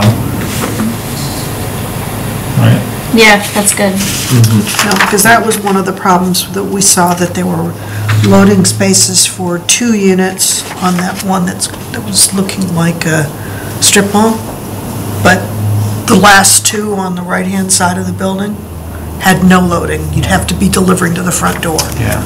And that does happen in some places, and their management plan should identify that. This is a front door, small box FedEx thing twice a day or something, or once in the Right. morning. Yeah.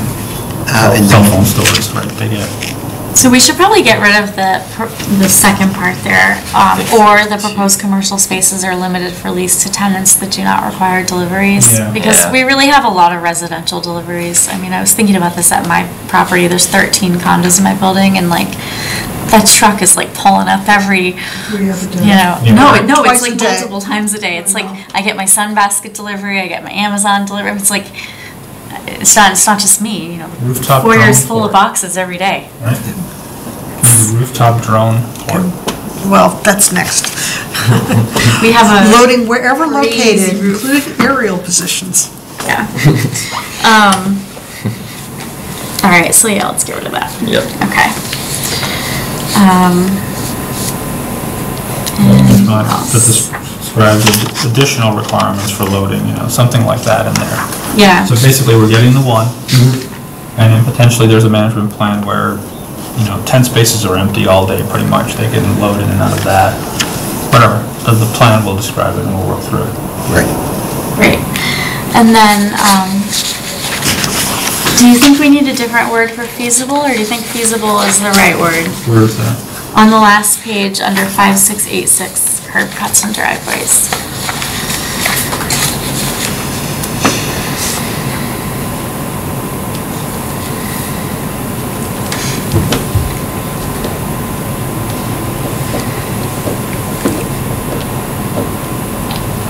I think you might be able to say something like the board, or do we say the board, the commission? Do we say the special permit granting authority?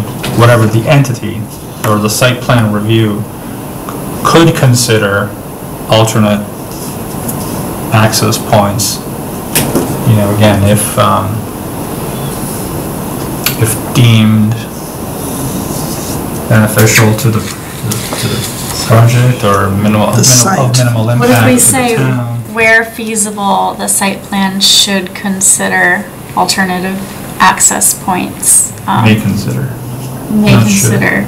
Well, like, the where feasible is kind of the out clause, right? I guess what I want to do is make it so that it's not that they're considering alternate points, is that we may consider accepting an alternate Right, okay. entry point if they can prove to us that it's feasible, of minimal impact, it's safe, that it benefits the project somehow. Yeah, see, I feel like the path of least resistance is using existing curb cuts on Main Street, right? So I'm trying to word it in a way that's like stronger to get people to think about alternate access points, like from side streets. So you think they'll be opposed to it if they actually have access from the side? You think they'd be opposed to it? I think they'd be dying for it.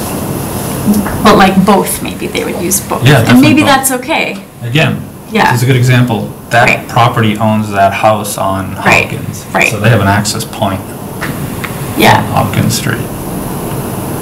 You know? But maybe there's a better way to do it than everybody just coming in and out of. You separate residential from commercial, that's usually safer. Unless it results in like a lot more pavement that you don't need. Potentially, but you know, those buildings would be safer because the firefighters would have access all around them. You know, obviously if it's a 100-unit development, you probably don't want all those cars coming out on some side street. But 10 units, you're talking about 15 cars, you know, morning and evening. And I'm guessing the sweet spot is actually 9 units. I think it's 9 units. You're right. So it's 9 units, 21 cars. That's the fear, but I have heard that, like really 9 units is not enough to make a project feasible, especially with the especially with the commercial component requirement that we have. So I'm not super worried, as long as it's more than 10. I mean, yeah, 19 is like, 19, you get 1 unit. yeah. Get 2 units. Two. It's supposed to be 10% and fractional numbers round up, so, yeah. Good. So anything above 10 units, 10 and above, So we'll 20 get something. becomes the price point. Yeah, not many of the properties have side streets. Right. So should I say, Sure. where feasible, the site plan may consider alternative access points from side streets? Is that good enough? Provided something. If they don't Provided qualify it's- at all, Well, if it's where feasible. you think that's enough, okay. How about where feasible, the residential access? No, I think Should we be leave it on the open, side because street. there might be a condition where it just really works better to get even a commercial entrance Okay. off of it, or an exit, you know, or something that makes it safer, easier, better. No, I was trying to kind of split it between Julie's wanting to kind of get them to do it on the side street and the other one saying, no, please don't put up too much traffic because most of the side streets are residential. That's true, but what's the street next to Santander? Knollwood? Yeah. Right, there isn't a residence immediately on that corner No. for quite a ways. And so, you know, maybe that's a better way to do that one. Right. Again, I'm not gonna try to figure out every single site right Right. now. Just, Yeah, okay. Okay, great. And then No changes to intensity regulations or any questions about that? I have a question later on, but basically how the beginning of 6.0 applies to A&Rs.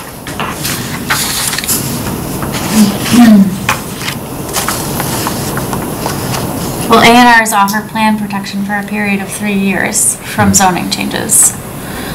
But what's your specific? Well, it says, what we were told last time is that we're not allowed to. Well, so no, it says here, unless granted the proper relief, right? And 81L, which is the one that I think you're referring to, the one where it was 2 non-conforming lots already and they just adjusted the lot line. It'd be almost any A&R. If any A&R where the lots are no longer, so actually I'm thinking about the other one where they were separating it out so they'd in the future be able to build a third lot. I forget which one that was. 1503 Main Street? Yeah, it might have been Main I Street. think that was only 2. It's a big lot, but it's wetland. But it's big. So they were dividing it up so they could make another buildable lot out of it, I want to say in the future. It's fine. I'm still trying to understand what your issue is here. What am I not seeing? It says, no existing lot, building, or structure shall be made become more non-conforming with dimensional regulations of the zoning bylaw. Unless granted the proper relief. So an A&R would be the proper relief. Right, so, well, and an A&R is not a statement that it complies with zoning. It's a statement that it's not changing frontage, right? So, and if it's already non-conforming and has non-conforming frontage, but they adjust the lot line at the top, kind of like that one we saw, you know, doesn't impact frontage, you know, the A&R handbook and rules are that thick, they're interesting. And there's a lot of case law about A&Rs, but generally speaking, you can't make something more non-conforming without the proper relief. So that being said, Tony, town council still has to review these. Okay. So like if that language is not, if there needs to be some additional language or whatever, or it'll get added. Okay. It'll get lawyered. That sounded so bad, doesn't it? It will get lawyered. All right, great. Should we talk about footnote 1?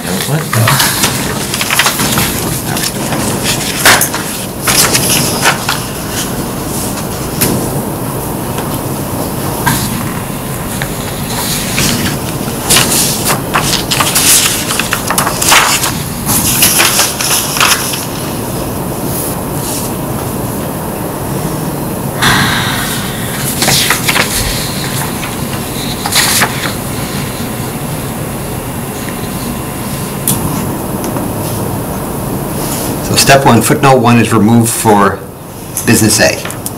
That's correct. So that's step 1. That's nice and clean.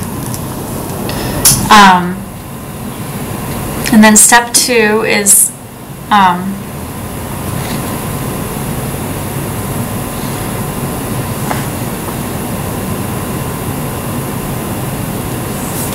hold on, sorry.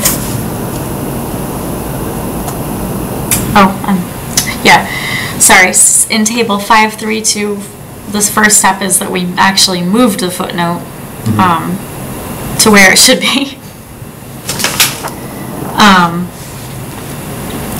And then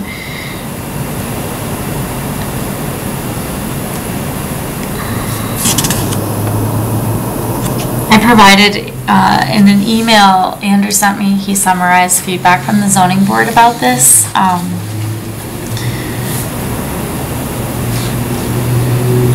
Their first comment was that since we can know when additions were put onto buildings, should we subtract out any additions that came after 1942 when we're looking at this?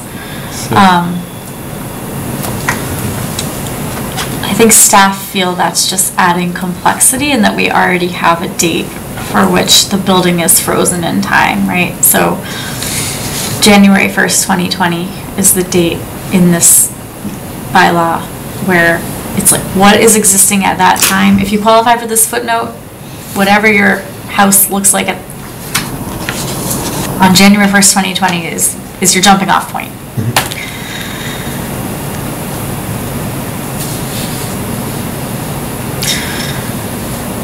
As I think it could be quite complicated for a building inspector to go back and parse out every single addition in the square footage from, you know, the last 80 years.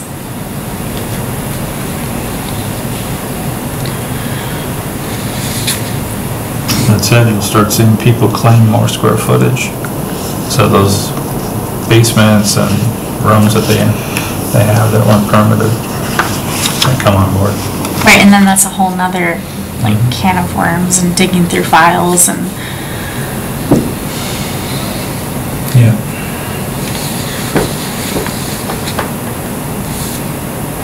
No, I like it. 1,000 square feet or 1/3 the gross floor area. Yeah, I think once we started talking about it like an accessory apartment, it made a lot of sense. Right. So that's another point, actually, that because we met with town council about this, and we met with the chair of the zoning board, and then the zoning board talked about it as a whole, and they were wondering if it might not be good to have some parameters to go by, similar to what they have for accessory apartment, which gets at their third comment on here about standards on means of egress and design for maintaining the single family character. They do find trouble maintaining single family character.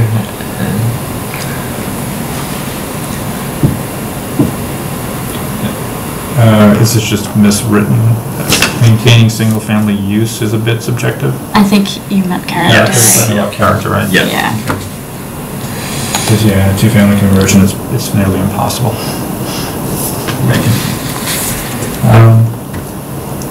You know it when you see it. It's not difficult to do, right? Houses can ramble, right? Especially old houses. You know, they're great additions, just kind of keep happening, and you look at them and you realize there's all these parts, but somehow they're cohesive enough. I mean, a good architect can do that. I don't know if I could, but a good residential architect can do that stuff. I mean, we talked about this a lot last time, like whether we try to line it up with the provisions, the performance standards of accessory apartment or not, and you guys came down on like keeping it simple, leaving those out of it.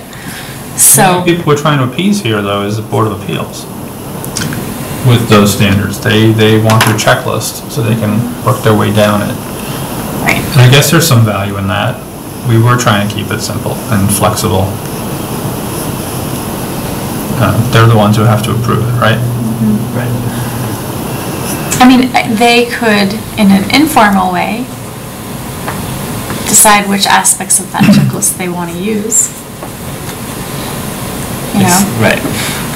Because not all of those standards do apply to this. And I think that's what I was trying to say. Is there something that prevents them from doing that? No. No. The tricky thing there, though, is that applicants don't always know that up front, and then if they're not consistent about it, the zoning board, like if the zoning board's not consistent about that. Well, you know, I was at a hearing and I opposed to something, and I brought up that they had opposed a decision just around the corner from some place, and they said they look at every case individually. Right, and I mean, that's true, like every case on its own merits, every lot's different, every structure is different. And so there is that component of zoning. But we say there's really no precedent. No precedent, the only consistency is that it's not consistent, I guess. It's legal or whatever, it's, I don't know, thoughtful. But going through, consistently going through the same checklist and deciding which things apply to that, which case, and there could be some consistency baked into their process. I don't have a problem with them using that criteria. Right. But if we formalize it, yeah, we've got to really look at it to make sure it's applicable. Right, and a lot of them aren't, or would need to be reworded, and so that's like something we decided last time we weren't going to do. But, you know, maybe what we do now is leave this the way it is. I know the zoning board has issues with the accessory apartment language in some areas, and so maybe we revisit them both in a year or so.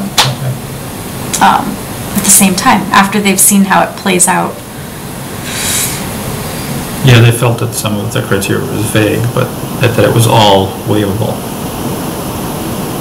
Right. So town council had a question about the last paragraph, and I think Nancy Toomey had a similar question.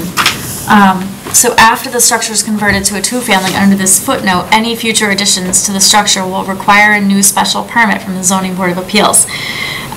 So the zoning board chair, town council, and Nancy Toomey were all talking about, like, is there an ultimate cap? Like, could they just get one special permit after another, after another, after another, or is there going to be like a cap? And then what if the first time when they do the conversion, they don't max out the square footage that they get, that they're allowed at that time? Then can they do the rest, like, without a special permit? I would say, once you've got a special permit, any changes require a special permit. Right. But, and so whether or not you get your full allowable square footage the first time is... And it's going to be, most people will get their full allowable square footage. They're turning it into a two-family. Right, I agree. No way a developer is going to leave square footage on the table. Right, and that was kind of my opinion when we met as well. So they've built it to what's allowed for this first go, and you're saying they could come back then and use that as the basis for some additional? No, well, what we're wondering is if they build it on the first go, if they max out what they're allowed, are they done? Or could they come back and add a mudroom, get a special permit to add a mudroom? Add on to each of the Yeah, units. keep adding on. The limitation is 25% coverage. That's what I said. Right, they're limited and setbacks, so like any setbacks they violate would be Parking. variances and... But at that point, whether it's a variance or a special permit, in my mind, they're technically the same thing. You're going before the ZBA, you're filling out all the forms. There's a subtle difference in that a variance lasts forever and a special permit lasts for the life of the building. Also have specific criteria you need to meet. The variance thresholds are higher. Yeah. They should be, in theory, harder to meet. They are, and let's say there was a condition where the lot was large enough where they could add, I don't know, a bigger garage or something outboard, but still be well within the setbacks and under the lot coverage. That's probably appropriate or okay, maybe? So we'd allow it by right. They're not adding a third This unit. gives it. They're not adding a third unit. If you're doing that, you might as well No, just you give them can't. the space at the beginning. But You can't add a third unit. No, that's No, what no, I'm they're saying. not adding a third Right, unit, I'm saying, okay. right? So it's not something that's well beyond this. You're saying give them it, but we don't know what that is. So we've established this as a small increase in square footage. It's the equivalent to an accessory apartment, which usually doesn't have impact on a residential structure in a residential neighborhood. It's minimal impact. Right. The problem is, it's going to be exactly what people have been trying to do with this to begin with. Their developers have come in and say, well, I can put up a two-family, I can convert it. So let me convert it, I'll tear it down, I have a right to a two-family, I'll build a brand-new two-family, and everything's good. Let me skip the middle step. I thought they couldn't do that. They can't. But that was what they were proposing. So now what they're going to propose is, okay, I'm going to convert it to a two-family, and then they're going to come back a year later and say, well, now I'd like to expand it. But that's if there's room. If there's room. Well, like 2 points about that though. The special permit process might have a little bit of a chilling effect. Like a lot of the developers that we deal with just like they like this because it's by right now. And you know, if they can get where they need to be with our building commissioners, like they get a building permit. So there's the, you know, a path of least resistance thing going on. And then the second thing is, even though we have limits, we have setbacks and we have lot coverage, there always is the possibility to get a special permit or a variance to exceed those, right? Right. So there's no real limit necessarily, unless we say one, I think.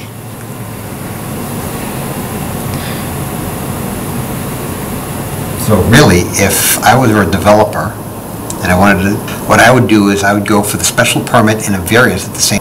I would want a variance from the size limitation of 1,000 square feet or 1/3.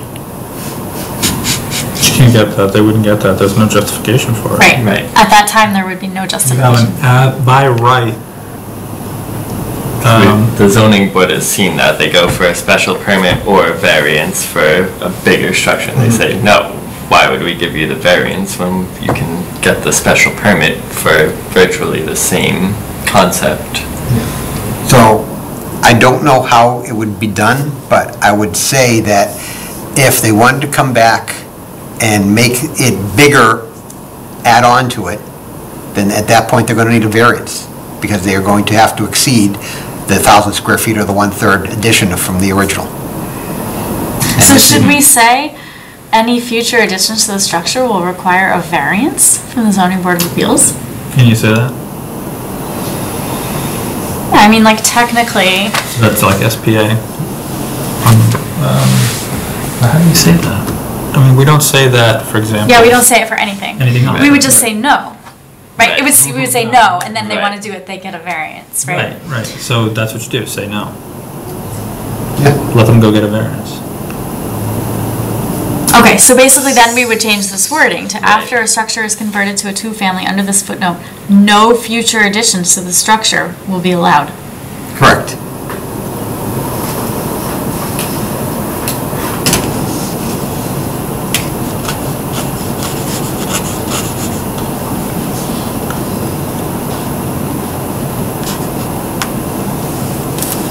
Yeah, that works for me. And then if they want one, they get a variance. They're going to have to get a variance. Right.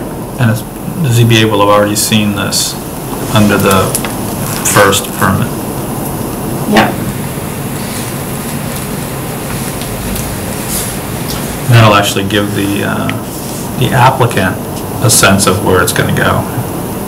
So if they're like resisting just about everything they're doing for their first application, they're likely not going to get a variance to make it even bigger. Unless they wait long enough. But at that point, they've sold the units. I don't know. Turn it Right. over, but that could happen anywhere. I mean, almost any property could get a variance for a garage or. Like if you just make the right case, you know, if you can meet the thresholds and make the case. I just feel like if they didn't convert it to a two-family, they could do everything we're talking about by right. So right. why are we going to stop them because it's converted to a two-family? And that's why you stop them, because they converted it to a Because two-family. they chose that path, and so Right. that path has a limit to it. Right. Just put the limit. Right, okay. Yeah. So we don't have these like blob structures that just get added and. Right, because I do think that we would end up in a similar scenario to what we're dealing with now, where it's just like, how far can they push it? Right. How much can they add? So read that back to me, where are we, where do we? Okay, so what we ended up with here is after a structure is converted to a two-family under this footnote, no future additions to the structure will be allowed. And then the last sentence, at such time that the original start, you know, ...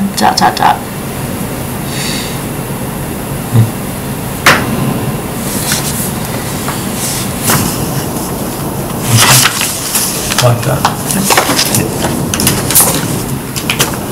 Okay, great. So, the goal for tonight was to close the hearing on these, and so that I can send them to town council for review before the select board meeting later this month. You guys feel comfortable? Yeah, I know the other people aren't here, but we need to move it along. I think everybody's seen this. We haven't made any changes that are significant. Except for that one. Well, but I think that that's something everybody's probably on board with. We were struggling with how big to make it. Yeah, yeah. Okay. And if they object to it, they can voice their concern at town meeting. But we need to get this into the town council's hands so you guys can have it. They might blow this whole thing up. Well, footnote 1, town council's already reviewed, so that one shouldn't get too blown up. I think I actually sent them the other ones too, Okay. a while back. I didn't see a lot in the other one that they could object to, right? Just creating another option. They might just like legalize all of them, make it like Yeah. harder to follow. The bouncing ball, legalese. Gotta charge you for something. Okay, so we should close the public hearing? Is this all one? There are two, I believe, right? Yes. Where to? Footnote 1, and then mixed use, right? Yep. Yep. Okay, so Motion to close the public hearing for footnote 1. Second. all in favor? And after you do these motions, we'll want motions to recommend to town meeting. Okay. Motion to close the public hearing for mixed-use regulations, sections 2, 5, and 6. Second. All in favor? Are you ready for more motions? Motion to recommend changes to footnote 1 to table 5.3.1 and 5.3.2 to select board for the warrant. Second. We're recommending to town meeting. Oh, to town meeting, sorry. It's okay. I amend my motion to recommend to town meeting footnote 1 changes for table 5.31 and 5.32. Second. All in favor? Motion to recommend to town meeting mixed-use regulations, sections 2, 5, and 6. Second. There were no changes, so that's seconded. And all in favor? All in favor? Great. Awesome. Progress. Yes, we made a lot of progress tonight. It's almost better to have. Streamline the I process. could never say All that. right. I like the other So- guys. How are we doing? Does anybody want a donut break? Yeah. Do you want to hit some of these minutes? You tell me. You guys have been here all day. Well, Please. let's just keep going, right? And if you guys don't mind. No. Trade you back. Sure, why not? Don't forget your trusty notebook. You can dig up some recent big. I'm gonna get a donut. I can show you pictures of my chimney suspended. Saying that struggle I've seen that before. Not yours, but it's not That done. was a big one. Was it glass? Oh, no. I had an oil spill in my basement, 230 gallons. Tank of water? Oh, no, the furnace was being maintained. The guy improperly installed the gasket, the flange, whatever that comes from my fuel tank, into my furnace, and I had 230 gallons or so, we're not sure exactly, go permeate the cement and down through 200 years worth of rocks that were down there. Wow. And they've excavated. Can you smell it still?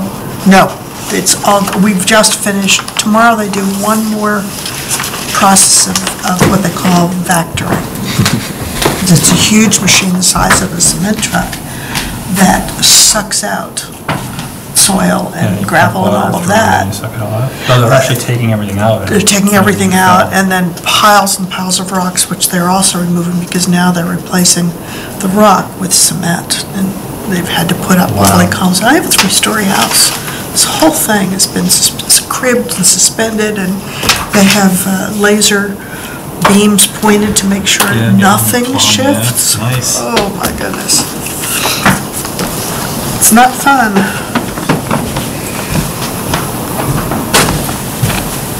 It's one with bacon and maple. No, I'm taking. Why wouldn't you eat that? It's like the best one in the box. And these are gluten-free, because Jean remembered this someone liked gluten-free. It's Cane's? Yeah. Where are they located? The original is Saugus. Oh, well. And they're They opening have another one one in in Faneuil Saugus. Hall, I believe. One in downtown Boston somewhere. One like off Mill Street or something like that? Yeah, something like that. And then now one on Route 1, a new one. Yeah. It's a drive-through. I know, but I'm not going to drive to Saugus for a dope. I'm telling you Especially though, when you can get them free right here. look at that donut though. You can let Jean know that I did hear the ad on BZ this way, tonight coming home. And there are chocolate ones for you, Tony. I had a chocolate one. You already have one? Yeah. Oh, good. It's like the first thing you did when you got here. Well, you know, you guys were late, I was here a little early. We weren't late. We were right on time.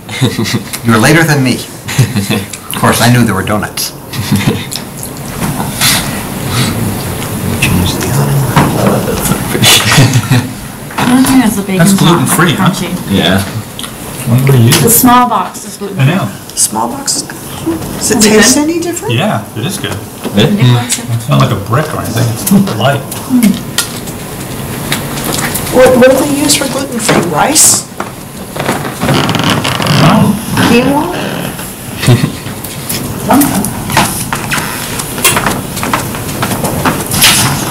I think I'm the opposite of gluten-free. If I don't have enough gluten per day, I'm going to die. Gluten dependent? Same Yes. then. I grew up on bread, so. Bread. And real pizza with a crust, a nice little dough. Burnt on the bottom, oily. Baked in like the same pan my mom's been using for years. Cpina an Italian name? Cpina an Italian name? I thought it was more like a Lebanese name. It's actually an Arabic word, but Sicilian. I mean, everything kind of came out of Sicily. Got it. Yeah, it means big boat or something, or ship. I'm Sicilian, but I don't look as much like it as you. From your mom's side. Yep. I'm not a single bit French, but my name is. Partly by marriage, partly by my parents.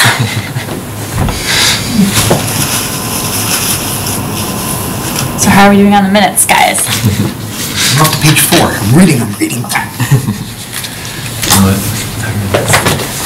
Have another donut?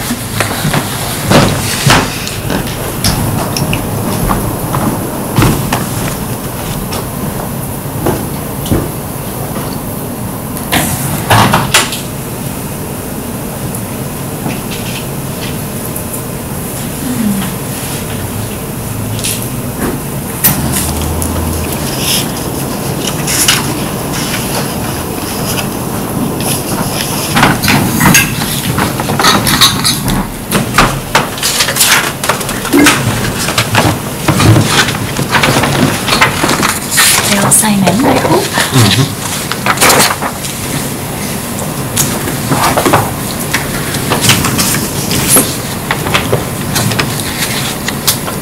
The strawberry frosting. Where's the people from Lincolnshire? I know, and Like, Mike's on there. just But then,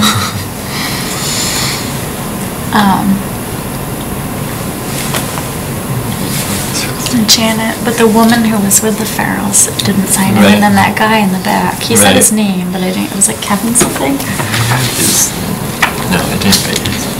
Put his name. It said Kevin. I think. Page 3, there's no way I said cookie cutter, but it's in quotes. Not only did you say it, you have record of you saying it. I'll say that. And it's in Or quotes, so, shouldn't I mean, Kim goes by the tape pretty closely. Really? So you probably did say it.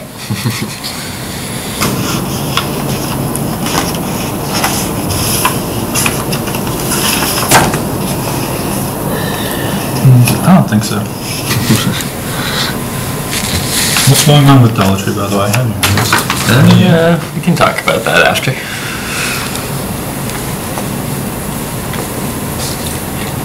What happened with the lighting on top of Burger King? They got that lit band on their coping? No. It's not on their site plan review? No. Not on the drawings? Right. I thought they, was that the building that they asked for it and you guys were like, no way? No, that was... No, that was Walker's Brook Drive. Yeah, and then the one down at 55 Walker's Brook, they wanted one of those, I don't know if you call them, around the top. Accent lighting. Neon? Yeah, but it was like they have a term for it.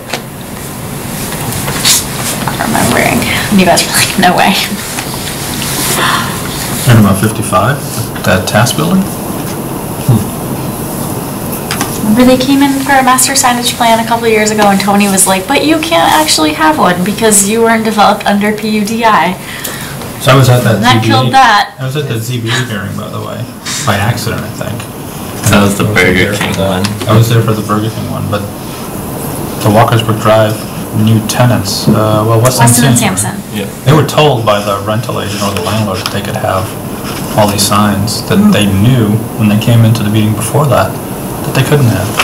And then they sold the building and walked away.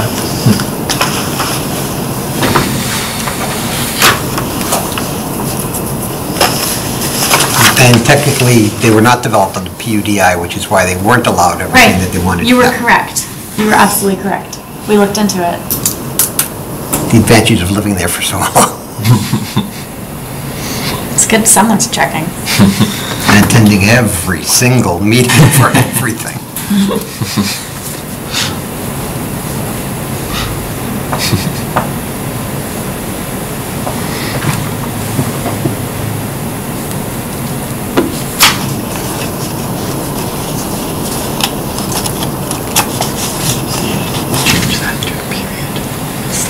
Oh, and you know what? I noticed on one of the other ones that this guy's name is spelled wrong.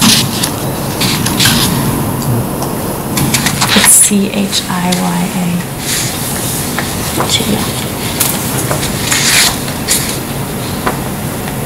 And this text is weird. I noticed it like after I printed it. I was like, yeah, we'll fix it later.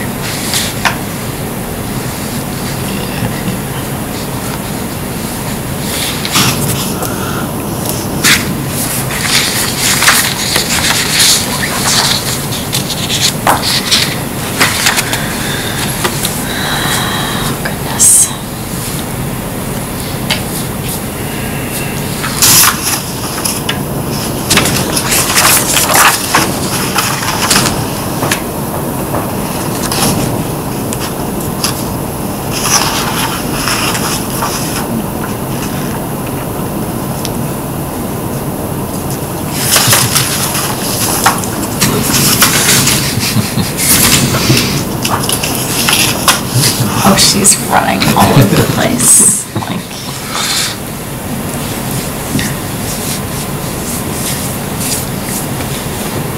maybe my husband will bring her in tomorrow. Actually.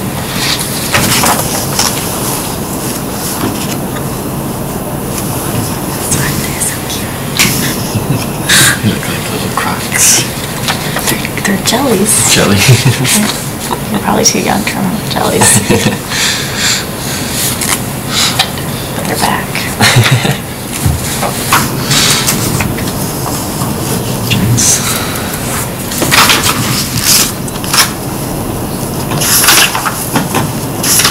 Jeans, I told you we canceled. Rescheduled it. You what? Rescheduled it. We haven't. But we You will, yeah. Okay.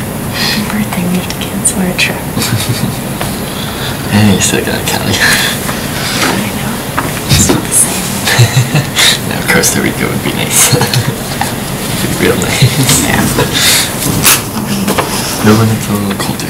It's just the warmth is not that big. Right. So I'm like, it will happen that day. Right.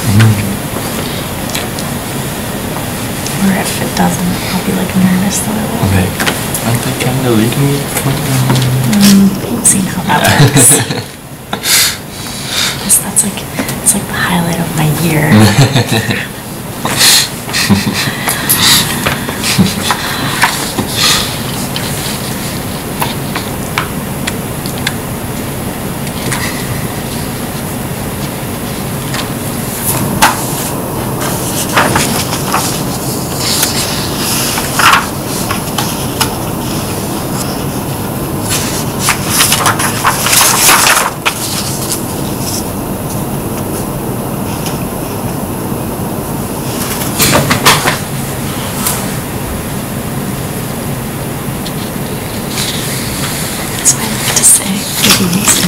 On behalf of, you know, sounds fancy.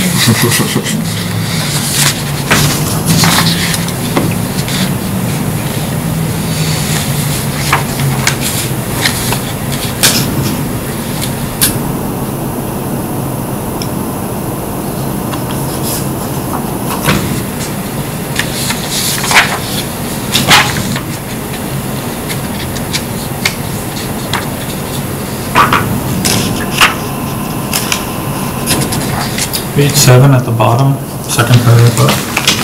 Miss Laura Ryan, second sentence. Concerned there is standing water on our property that causes mold where grass should grow. It's probably moss. Yes. It is. Yeah.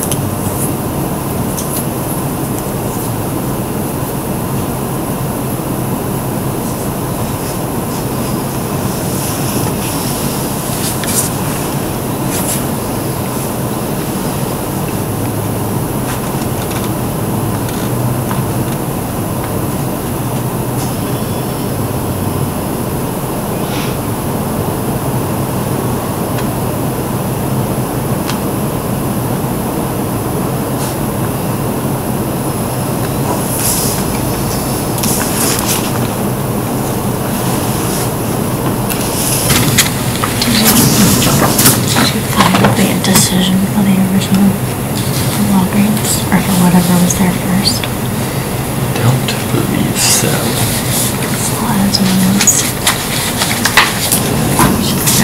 You guys are ready with 513?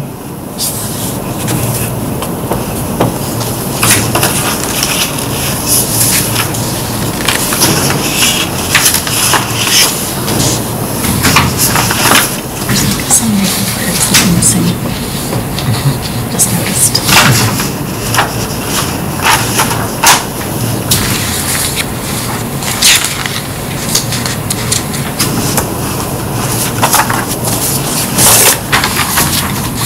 We wrote a lot of books for you guys this time.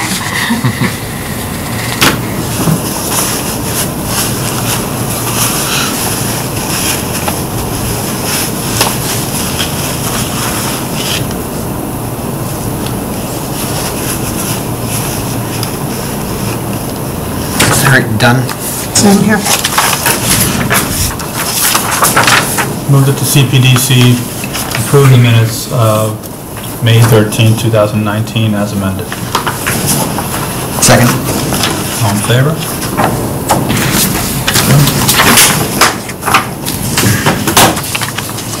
One more. It was the 10th, June 10th and July 8th.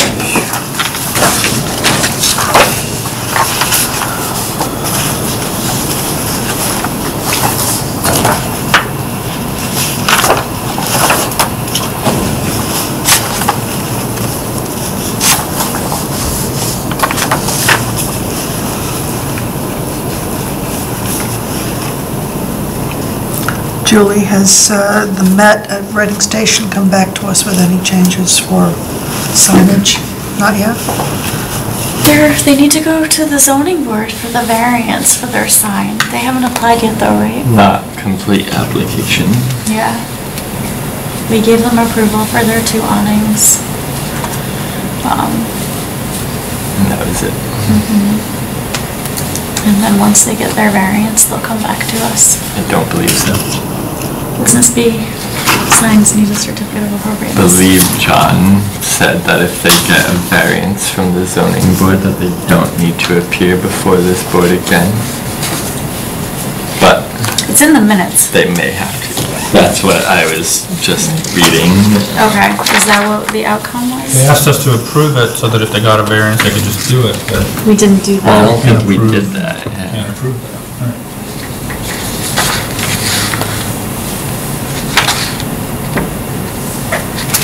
We didn't. Said, but if they have to, then they have to. I don't know what we would do in that case. Joint meeting.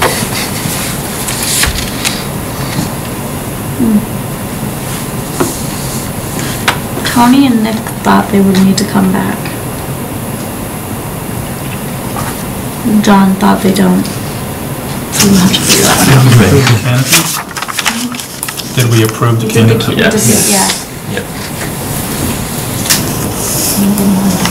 Well, technically, when they go to ZBA, if they get a variance for the certificate of appropriateness, then they don't have to come back. It's not a, well, I don't think it's a variance for the certificate of appropriateness, it's just a variance for the height.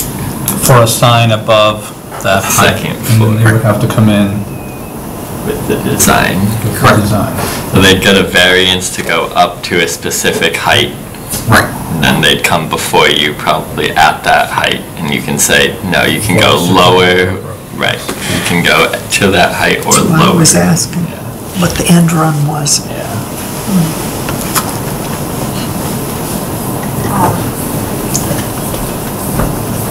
Yeah, because that's what the variance is for the height. And then they can decide the location and Right. the design. and- Right, it just can't exceed that Right. given height, yeah. That whole project. Any way they can break, bend, That's it, don't it? warp. It's just funny that their argument is always, it's to keep it bigger. It's good for you. With everything, it was Well, always that. but the next thing would have been flashing neon. It'll only be on when there's a train stop. Nobody on the train can see it, the whole When the train depot drives by, it'll building. be like, zzz, zzz, No, when it stops. So that you're afraid to get out because it's like some horror movie. it goes down. When it from Bates Motel. Yeah. That's what I was thinking.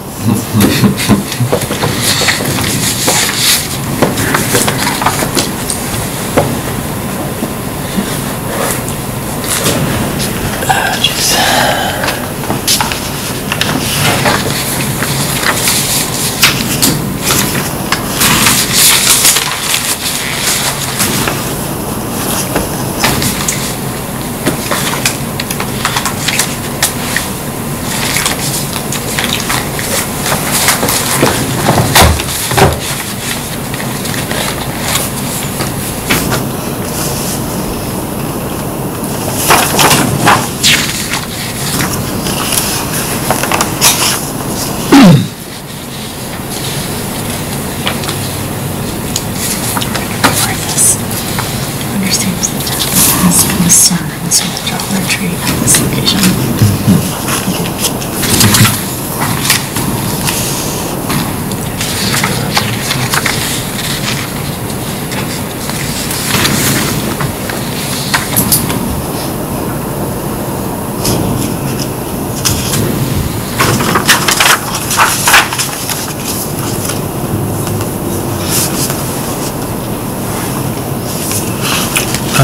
Page 4, top of page 4, says the proposal includes bleachers, dugouts, bullpens, restrooms. Didn't we just? Yeah, They just said we no should cross restrooms. that out. Yeah.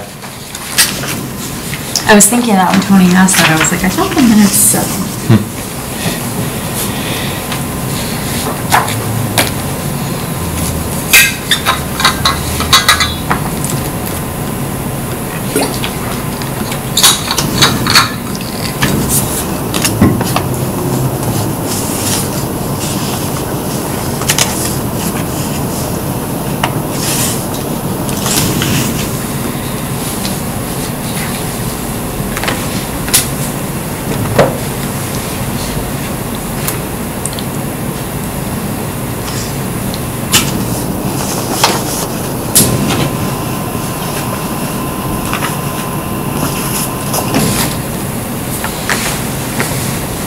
Is this a condition, or is this a misstatement of zoning? That is a misstatement. There was no condition added about that.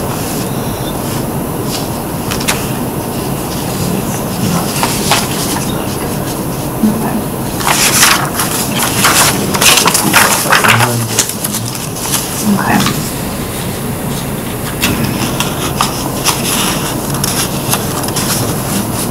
I think so.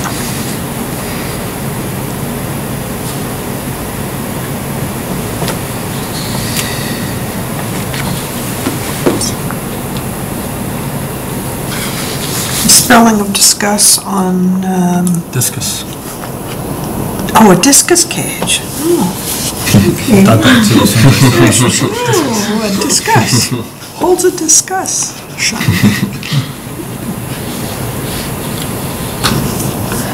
Thank you.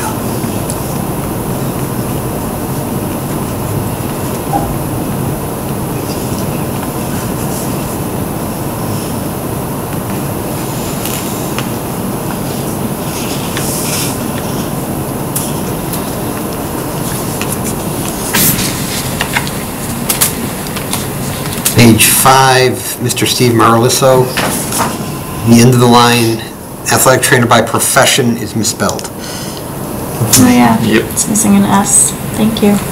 I just think it's a funny description. He lives on the other side of the tracks.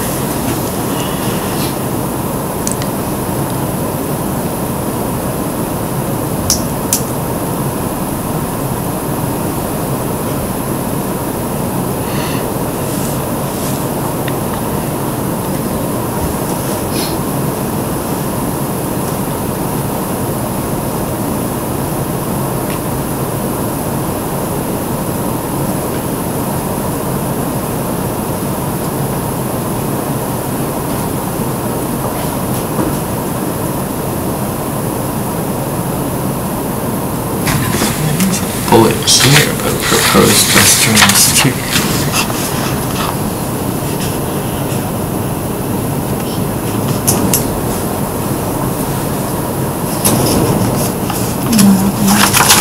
I'll clarify with Chris Latham tomorrow. Buttons.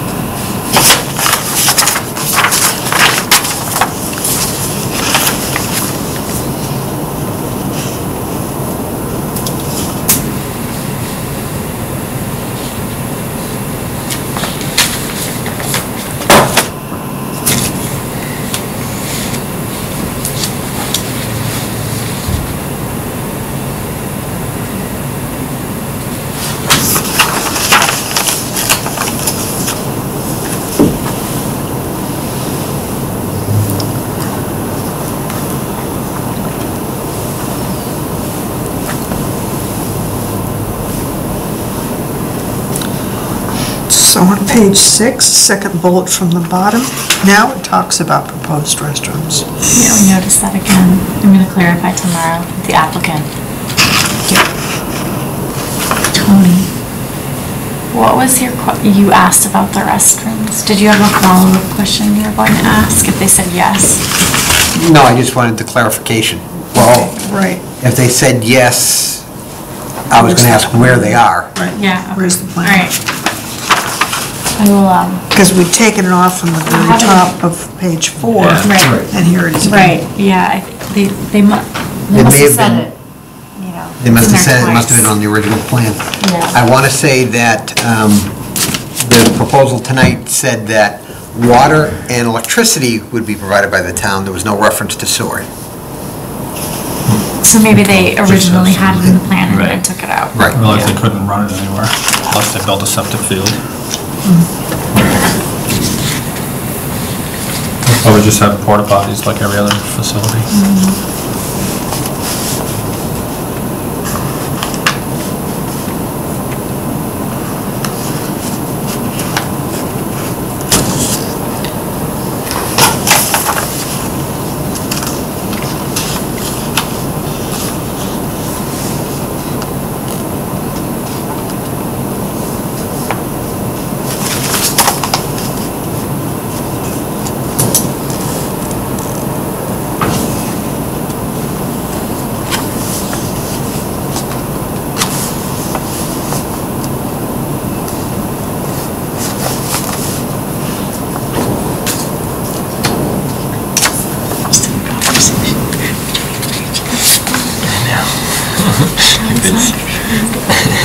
Getting off topic on that. And he's like, if they want higher-end stores, they need to shop local. He was really getting, I know. I know about this. It's a formula business thing that we did in concrete. There's a lot that goes into that. Form-based code. Formula business. So businesses that have like a standardized menu, a standardized uniform, standardized signage, basically chains, franchises. Because I've seen that for fast food where they'd have to do something different than their like uniform building, but not like Dollar Tree area.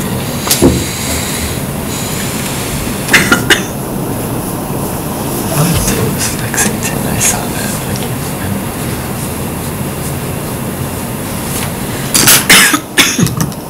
She doesn't like this one either.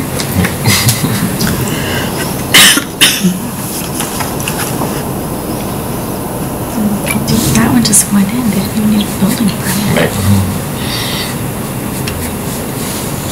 Might be gone soon.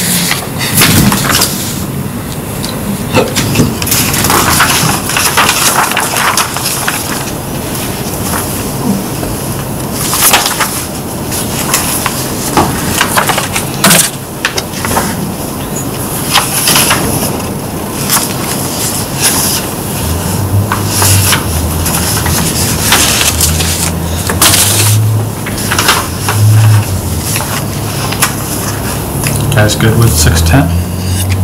Yeah.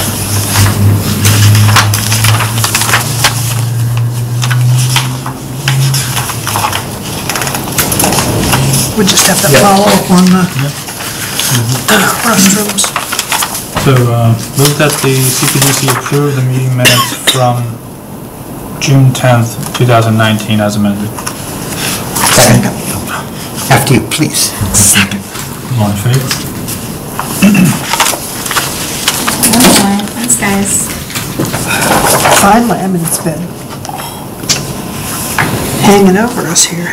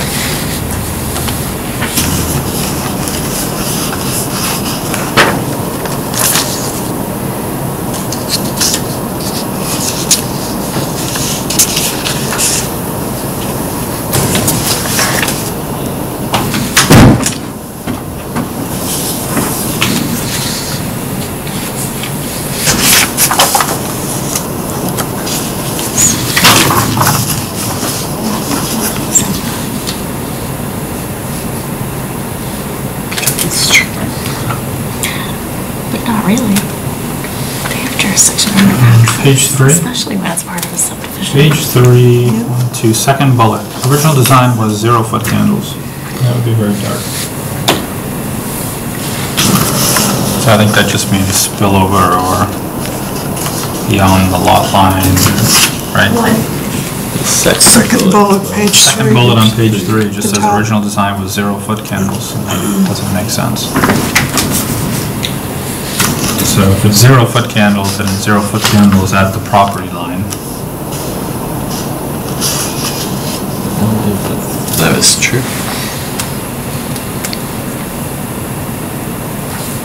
Maybe the original design was aiming for a 0-foot candles Design at the goal. property? Original design goal was goal. 0-foot candles at the property line. It's just Because I have an email from... Yeah, but think about this. It's part of a subdivision for which we are saying you don't have to design a road to town standards. A road designed to town standards would meet access requirements and load bearing requirements for emergency services. But that doesn't mean we're waiving all access requirements and all safety standards. Like, they're getting permission to design a driveway that has to be stabilized to support a fire truck. Right. Like, it's not just a single family structure, is my point. It's part of a bigger process. So yeah, are they going into like, you know, your next door neighbor, single family Joe, and requiring him to like, Force him to right. sprinkle. They have or do no authority in those circumstances, but this is part of the subdivision process. So they absolutely have authority. You know, the whole reason, one of the main reasons you have subdivision control is for emergency services and utilities and access. You know, you're designing Right. a road I for... think they can say we need to get there, but they can't say you have to sprinkle it or it has to be... But they have many times in the past, especially I these think 40 two roads ones. sprinkled it out of courtesy. Because it was such a long driveway. Right. Because But the fire when department couldn't force them to do that. when the driveway is longer than 100 feet, you have to provide some sort of provision. You know? Or when it's longer than the hose can reach Right. from the nearest fire hydrant. Maybe they don't have like an actual provision to hang their hat on, but Right. through this process, they have jurisdiction. Okay. Page 4. Let's see. 1, 2, third paragraph. 1, 2, 3, 4. It's like the fourth sentence says, Mrs. Fina said he had no problem with the school use. His concern is the private entity should, it's probably private entity use. Yeah. Say private rental use.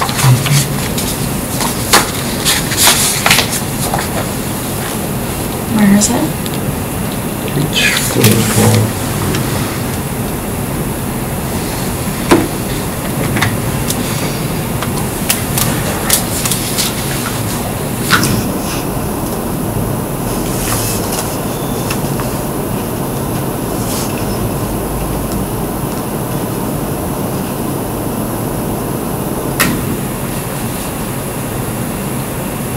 I just also think it's like not a necessary comment because they're going to comply anyway. Right. Most. Right. Yeah. Yeah.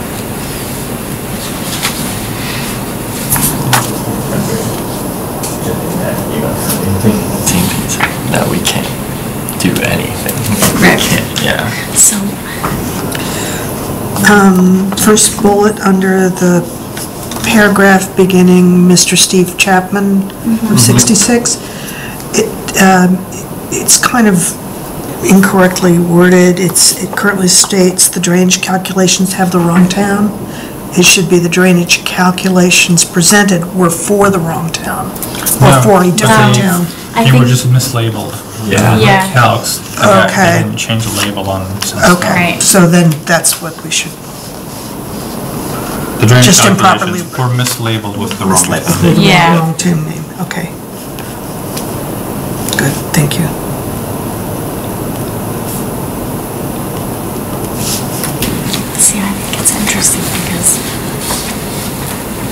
Maybe the interpretation has changed, like usually it's especially when you have an extra long driveway. Right. It was that said, can we move the T-turn further from the house's board? I think that said that, and the applicants did it anyways. For the truck to be able to make that turn. Yeah, and I think with it being in the middle of the driveway, I could reach the door. Right.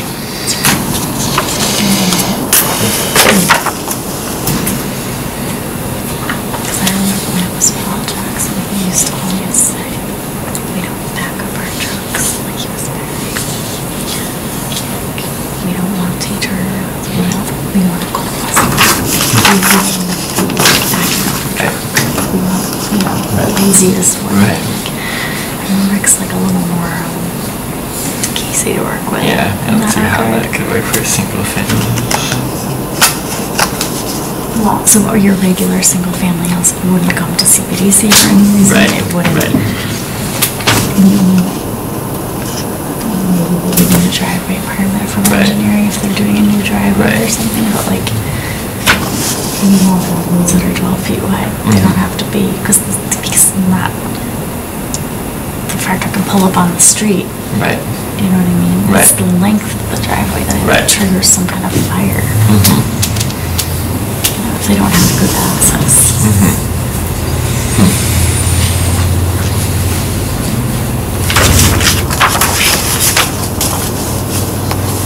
Those hoses are like 1,000 feet maybe. Right. Is that a fire hose? I just think it's interesting because it's not like something that Josh would say either. Right. It's he would say it done. Like, what's the point? Right.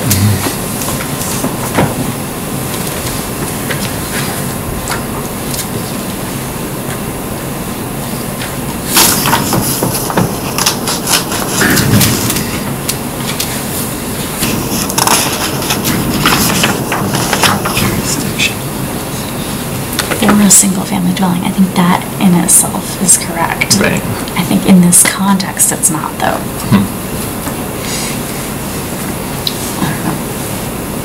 I mean, they had a lot to say on the one that was a PRD on Van Norden. That was before my time. And then just a similar one on Van Norden. And then there's this one, and then there's Grove Street. They had a lot to say. So I don't know.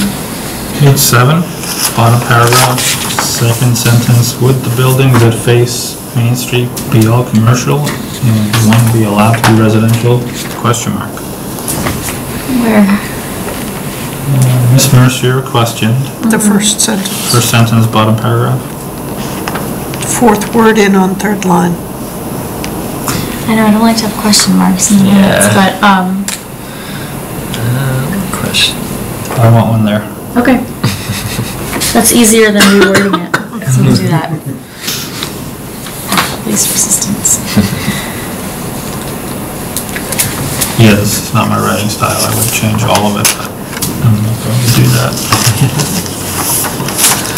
Would you? Yep. I think our minutes taker does a very nice job. Does a good job of recording everything. I agree. But that doesn't mean... We don't need everything. Yeah, we don't need... It could be written less... Some of the stuff isn't resolved. Right. Right, so the discussion gets to a point and it sort of stops there, so there's no resolution to it. Yeah. But but if she's not gonna add a resolution if there isn't one. No, but, you know... Some of the back and Mr. forth could be McNichol some. says this and Mr. Span says that. Right. And then it stops. Right. Where did it go? Yeah, I think some of the back and forth could be minimized, but Or it should be written like a script. these are very transcripty. And it should have line numbers. Line, please. Problem is, you're still working off, 19th century rules for record keeping when we could actually have the video of the night transcribed automatically and saved as the notes. But that would require changes to mass law. It's very expensive as well. What do you mean it's very expensive? You can't just run that through like a Dragon software? I don't know, I think I've been told the software for transcription is quite costly. Like some official one that you have to do have? it, yeah. Hiring somebody to do it would be costly. Running it through Google Translate or whatever, But Google Translate is crap. I don't know, it works out pretty well on TVs.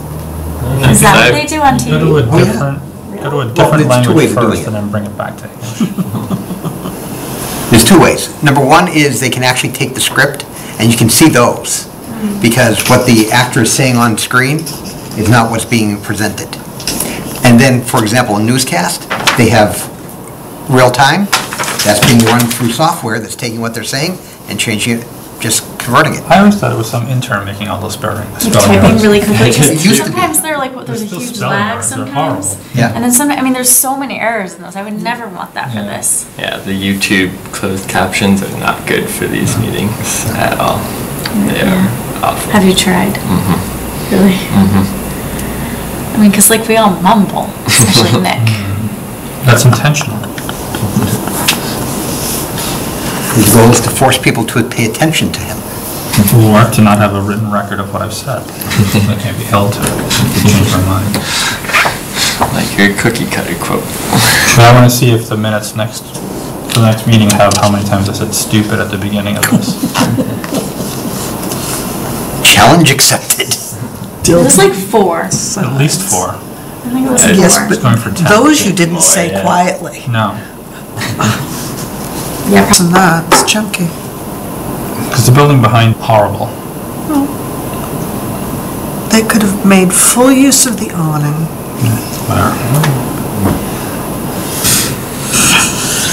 I know we can't be their designers. The last 6 businesses that had beautiful signs in that location went out of business. That Chinese restaurant was there for quite some time. Yeah, it was. What's that? 3 years. Yeah, 3 years. No, well, it changed names, but it was there for a while. It changed names, it changed owners. No, but as a business, it was there. No, a business was there. The business changed where it was bought. where it was bought. The business maybe didn't change. Usually if you buy a business, you don't change the name. Because it's successful. Unless the business isn't doing well and doesn't have good name recognition. Which is why it gets sold, so. I'm a bit tired. You don't open up a business and retire in 3 years unless you're really successful, in which case you don't change the name. You open up a biotech and have it get bought by a bigger company in 3 years, and then you could probably just retire. Yeah. If we get biotech in this city, I'd be happy.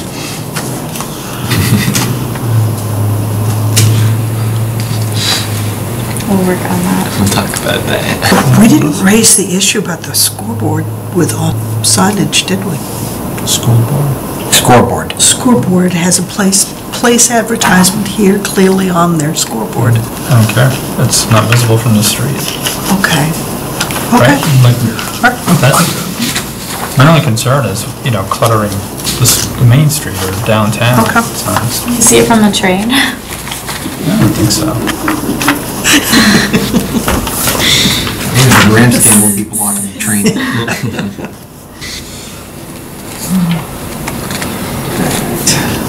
Okay, on 7-8, anybody else have changes? No, I'm all set. I get distracted. You're permitted.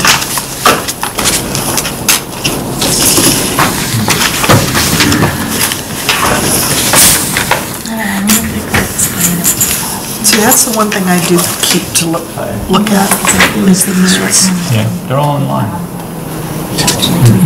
just couldn't get to anything this weekend, but I like to read them online because I can make my edits right there. So if he said that, I would just think, Nothing.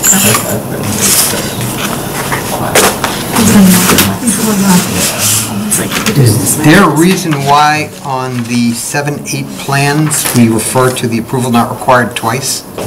On pages 9 and... Did I not delete it out of the back end? No.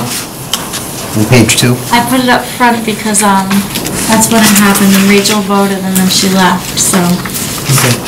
But then it's at the back as well? Yes. Page 9. Oh, yeah. Okay, so that whole section should be taken out because it's at the beginning already. Yep. Okay, now I'm done. I have to delete it.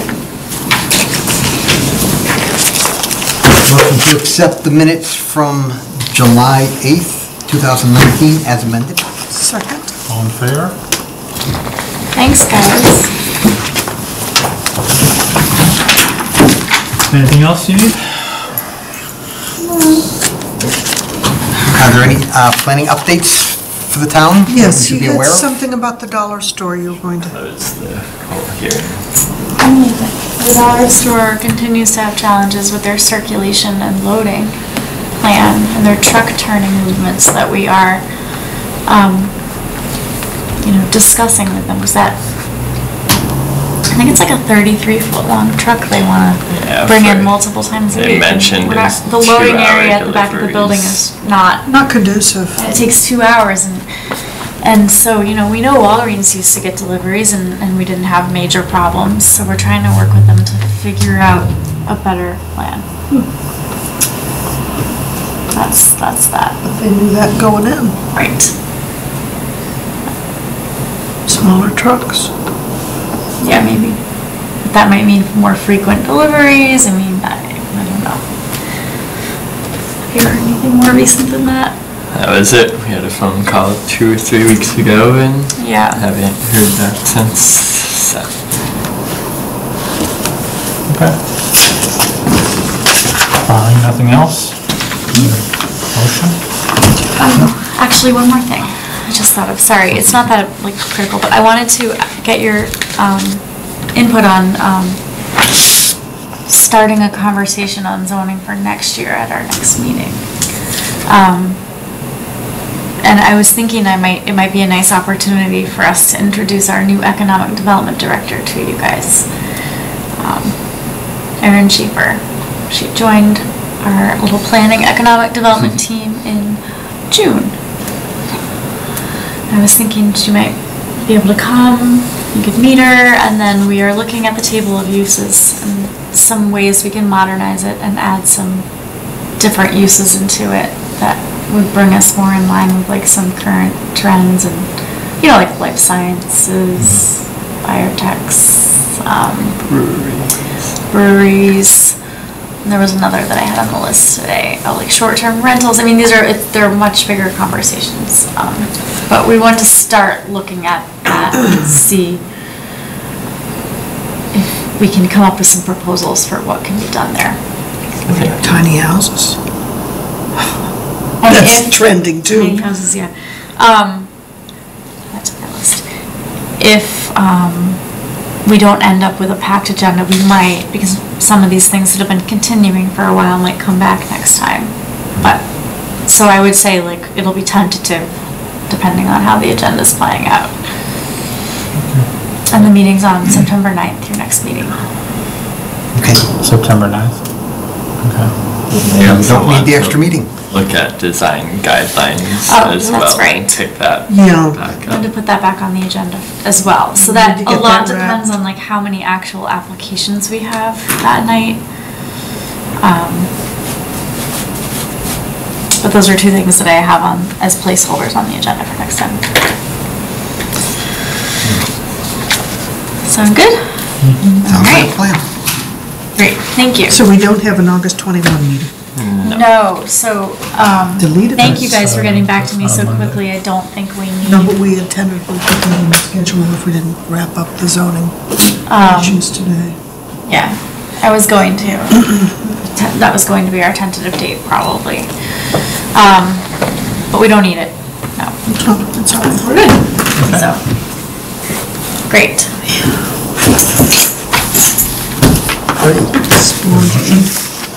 Motion to dismiss? Second? No, motion to adjourn. Adjourn.